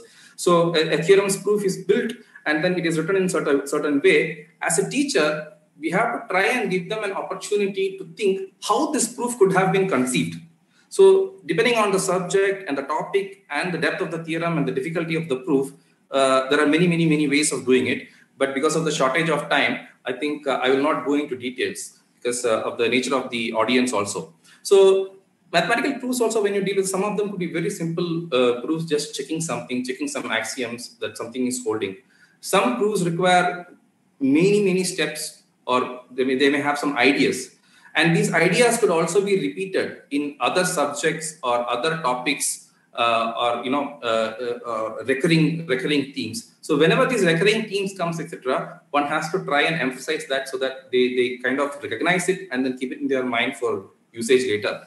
So this is one way. And when really deep theorem comes, as a teacher, as Professor Samitra Banerjee pointed out, you have to admit, I have admitted, for example, that I do not know how this proof was conceived. this is brilliant, that this person did the proof, and we can only verify how the proof was conceived, or we cannot really give an idea of upside down thought how this proof could have been conceived by him. So various aspects about proofs. And finally, a word about consolidation via exercises. So many of us, most of us who have done math know that, an integral part of mathematics is to solve problems. But when you solve problems, you're asked, okay, solve this, solve that. This is a typical problem that comes in your mind when you say mathematical problems. On the other hand, in abstract mathematics, many of the exercises or problems involve giving proofs of statements or verifying something. So what I usually do in the undergraduate class is that rather than telling them that, look, this is true, you prove it, one can actually build a sequence of problems and make this, rather than saying it rather than being didactic there, you can just say that, is it true? Is it true that this holds? Or, can you see some pattern here? Can you come up with a statement on your own? If you can bring up something like that originally and break a big exercise into sequence of smaller exercises, so that they have a joy of discovery in that. So they will think that they actually came up with a statement of the theorem. And then I will usually ask them to verify it. So if you observe some pattern and you have formulated your statement, then please give a proof of it.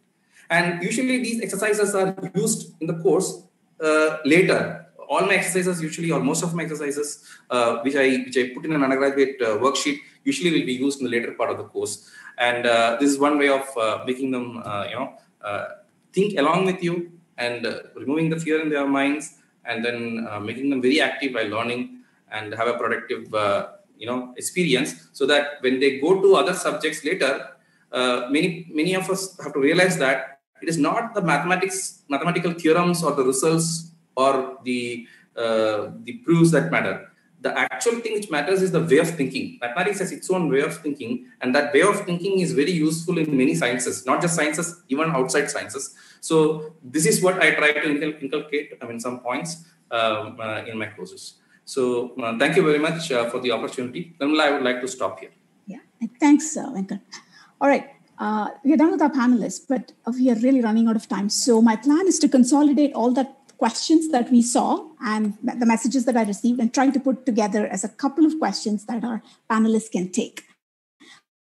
So I do want to mention, a lot of people actually mentioned they liked the idea of going back to the chalkboard, which is very nice. Though they did have some questions, if you can tackle chalkboard as well as PowerPoints together when you're giving such a talk. Is that something you want to answer, Professor Hazra and Rajan, if you're there? I think they're connecting.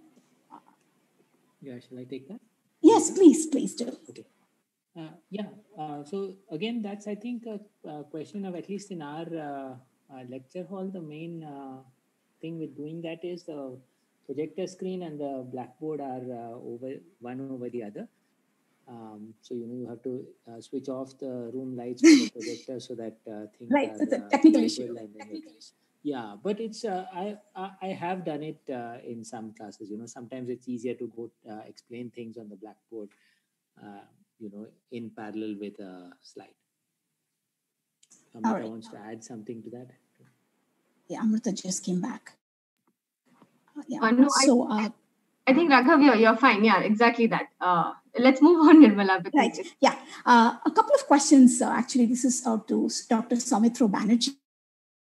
A couple of them have kind of gotten back to the same point, that how do you actually translate what you said into a real class? Because sometimes asking so many questions to students can get a little tiresome for them. And the practicality of actually doing all of this and considering the fact we have to cover so much of concepts within a course, within a specified amount of time, can be pretty taxing. So do you have some answer for that, Professor Banerjee? Well, I must admit that what I have said, I normally do in a regular class where I can see the students and their eyes. This has not been very successful in the online mode of teaching because I can't see them. When I ask a question, suddenly there is silence, and I don't know whether they're perplexed or they're thinking, I don't know.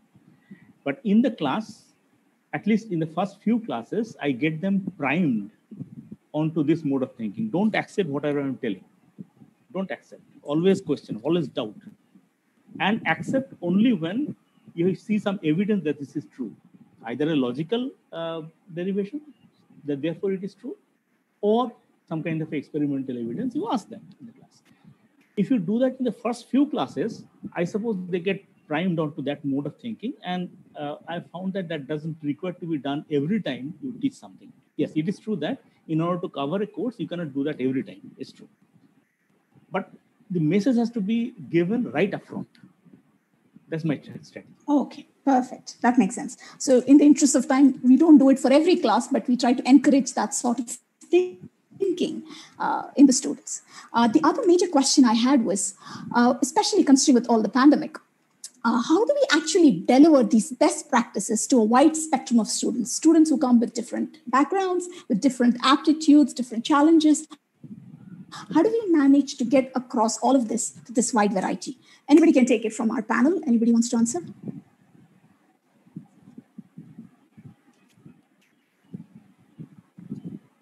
I'm not sure who will answer.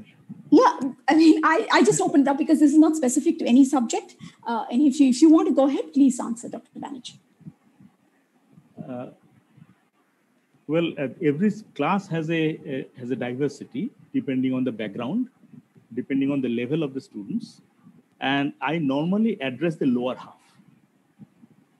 And that includes, suppose I'm teaching a physics class and I have in the class quite a few students who have not done mathematics at the class 2 level. So I know that I have to teach at that level. And so therefore I address that way. The upper half would sometimes think that it's not being very interesting, but I have to carry the whole class. This is the problem typically of larger classes, yes.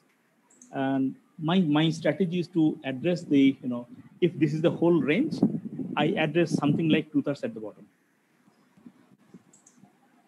Right. Anybody else wants to pitch in? Right. Specifically yes. With regard to the pandemic and the use of online resources, what I have done is just practically I have sort of waived all timeline-based things. So generally, I'll give them a very generous timeline for submitting assignments or anything that might be graded, or even anything that might not be graded, so that they can get to it at their own times. Also, I've been, I think, just being very flexible with vivas and things like that have helped them to take their time to assimilate information because it's just such a different mode of learning right now. So I think that is specific to the pandemic teaching. And I completely agree with Dr. Banerjee that addressing the class where everybody can get it is perhaps a better approach overall. Yes, exactly. All right. I guess we've tried to cover at least some of the stuff. And I know we are running out of time. Some participants have had to leave because of time issues. So at this point, I would like to put together what we have learned in this panel discussion. It was a very interesting time with all of you. And we've seen that not one method actually works, right? We've seen a whole variety of methodologies adapted for different groups of students, different subjects, depending as the case might be. And so that's probably the first lesson we've learned today, that you have to choose something that works for your particular course, for your particular region, particular country. It could be something where you're going down to writing down on a blackboard, using a digital device, or doing active learning when you have students in class. All of this does work when you have students in front of you. It's a face-to-face class. The challenges do change when we switch to an online mode, which I'm sure we'll be discussing in more great detail tomorrow. But what I have learned personally from this is try to look around, try to hear methods, try to check out different things. Be brave to try out new things. Be welcoming to new ideas, and you will find something that will suit you to your specific mode of teaching. And sometimes, as Dr. Sujit also mentioned, what you teach one year might not be exactly relevant the next year. You might face different challenges with the same course, depending on the students. So we have to keep our minds open to that.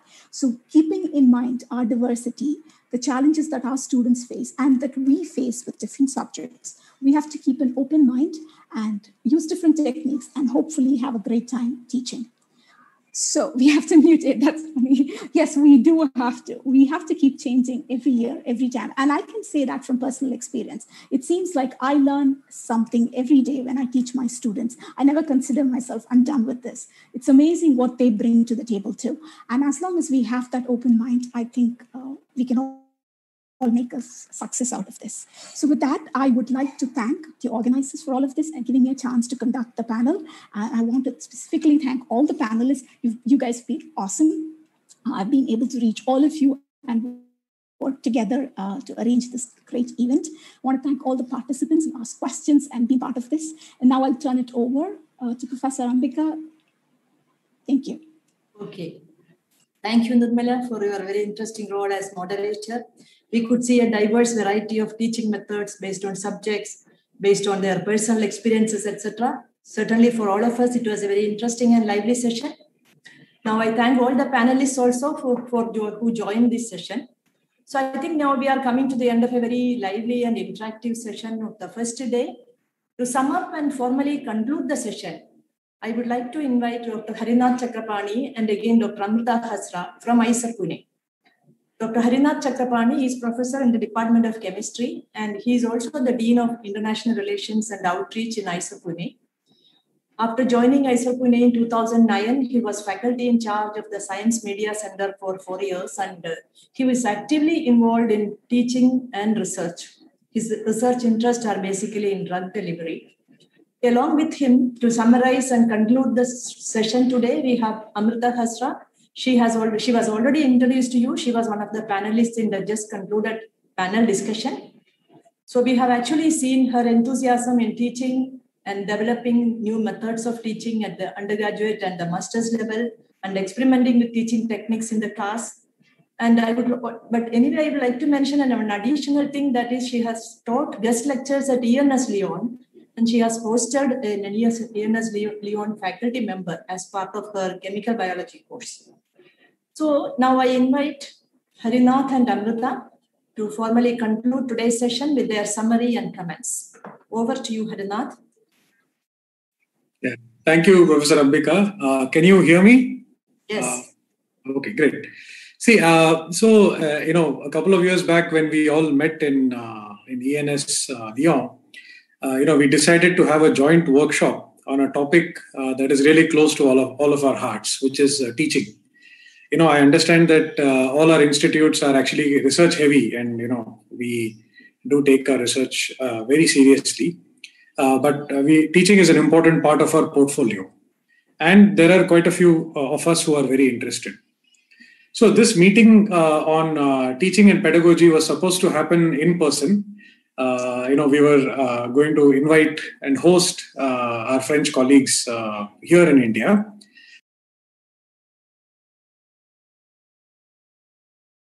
Oh, you got muted, Harinath.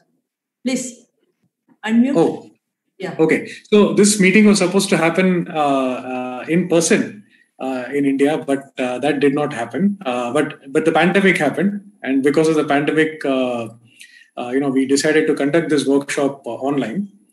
And as you can see, there's a lot of enthusiasm and interest among the panelists. We have all IISERs represented in this, and all ENS is represented. So it's a really wonderful forum for us to get together. And as Ambika mentioned, we already have a course that a couple of our colleagues are teaching together. And while we were in France, we discussed the possibility of having joint courses. So this is very important because we don't have a whole lot of time zone difference. A few hours here and there. So we should be able to adjust our schedules so that we can have joint courses. And of course, this was before the pandemic. Now, with a lot of asynchronous learning coming into the picture, I think we should all work hard and try to see if we can facilitate this. If this involves doing credit transfers or doing credit sharing, we should do that, and that's the way that both our organizations or all our organizations will benefit. So, with that, I look forward to a lively session tomorrow as well. And I'll hand it over to Amrita for her concluding remarks. Thank you. Amrita, can you take over? Hello? Amrita, you are there? Professor Ambika, I think she had some electricity issues. She just messaged me. Yeah. I don't know if she can get back on. but she just mentioned electricity's gone up there, so she's having some issues at her end. So I think, Ambika, we can just conclude and we'll meet again tomorrow. Okay. Yeah. Okay, then, Cedric, shall we conclude the session then? Yes, I think it's time to conclude and to thank all the participants and the speakers today. We're very glad you can participate, and we're looking forward to meeting you again tomorrow. Okay, thanks to all of you. We conclude today's session, and we hope to meet you all tomorrow. So see you tomorrow. Bye. See you. Thank you. Bye. Thank you. Bye.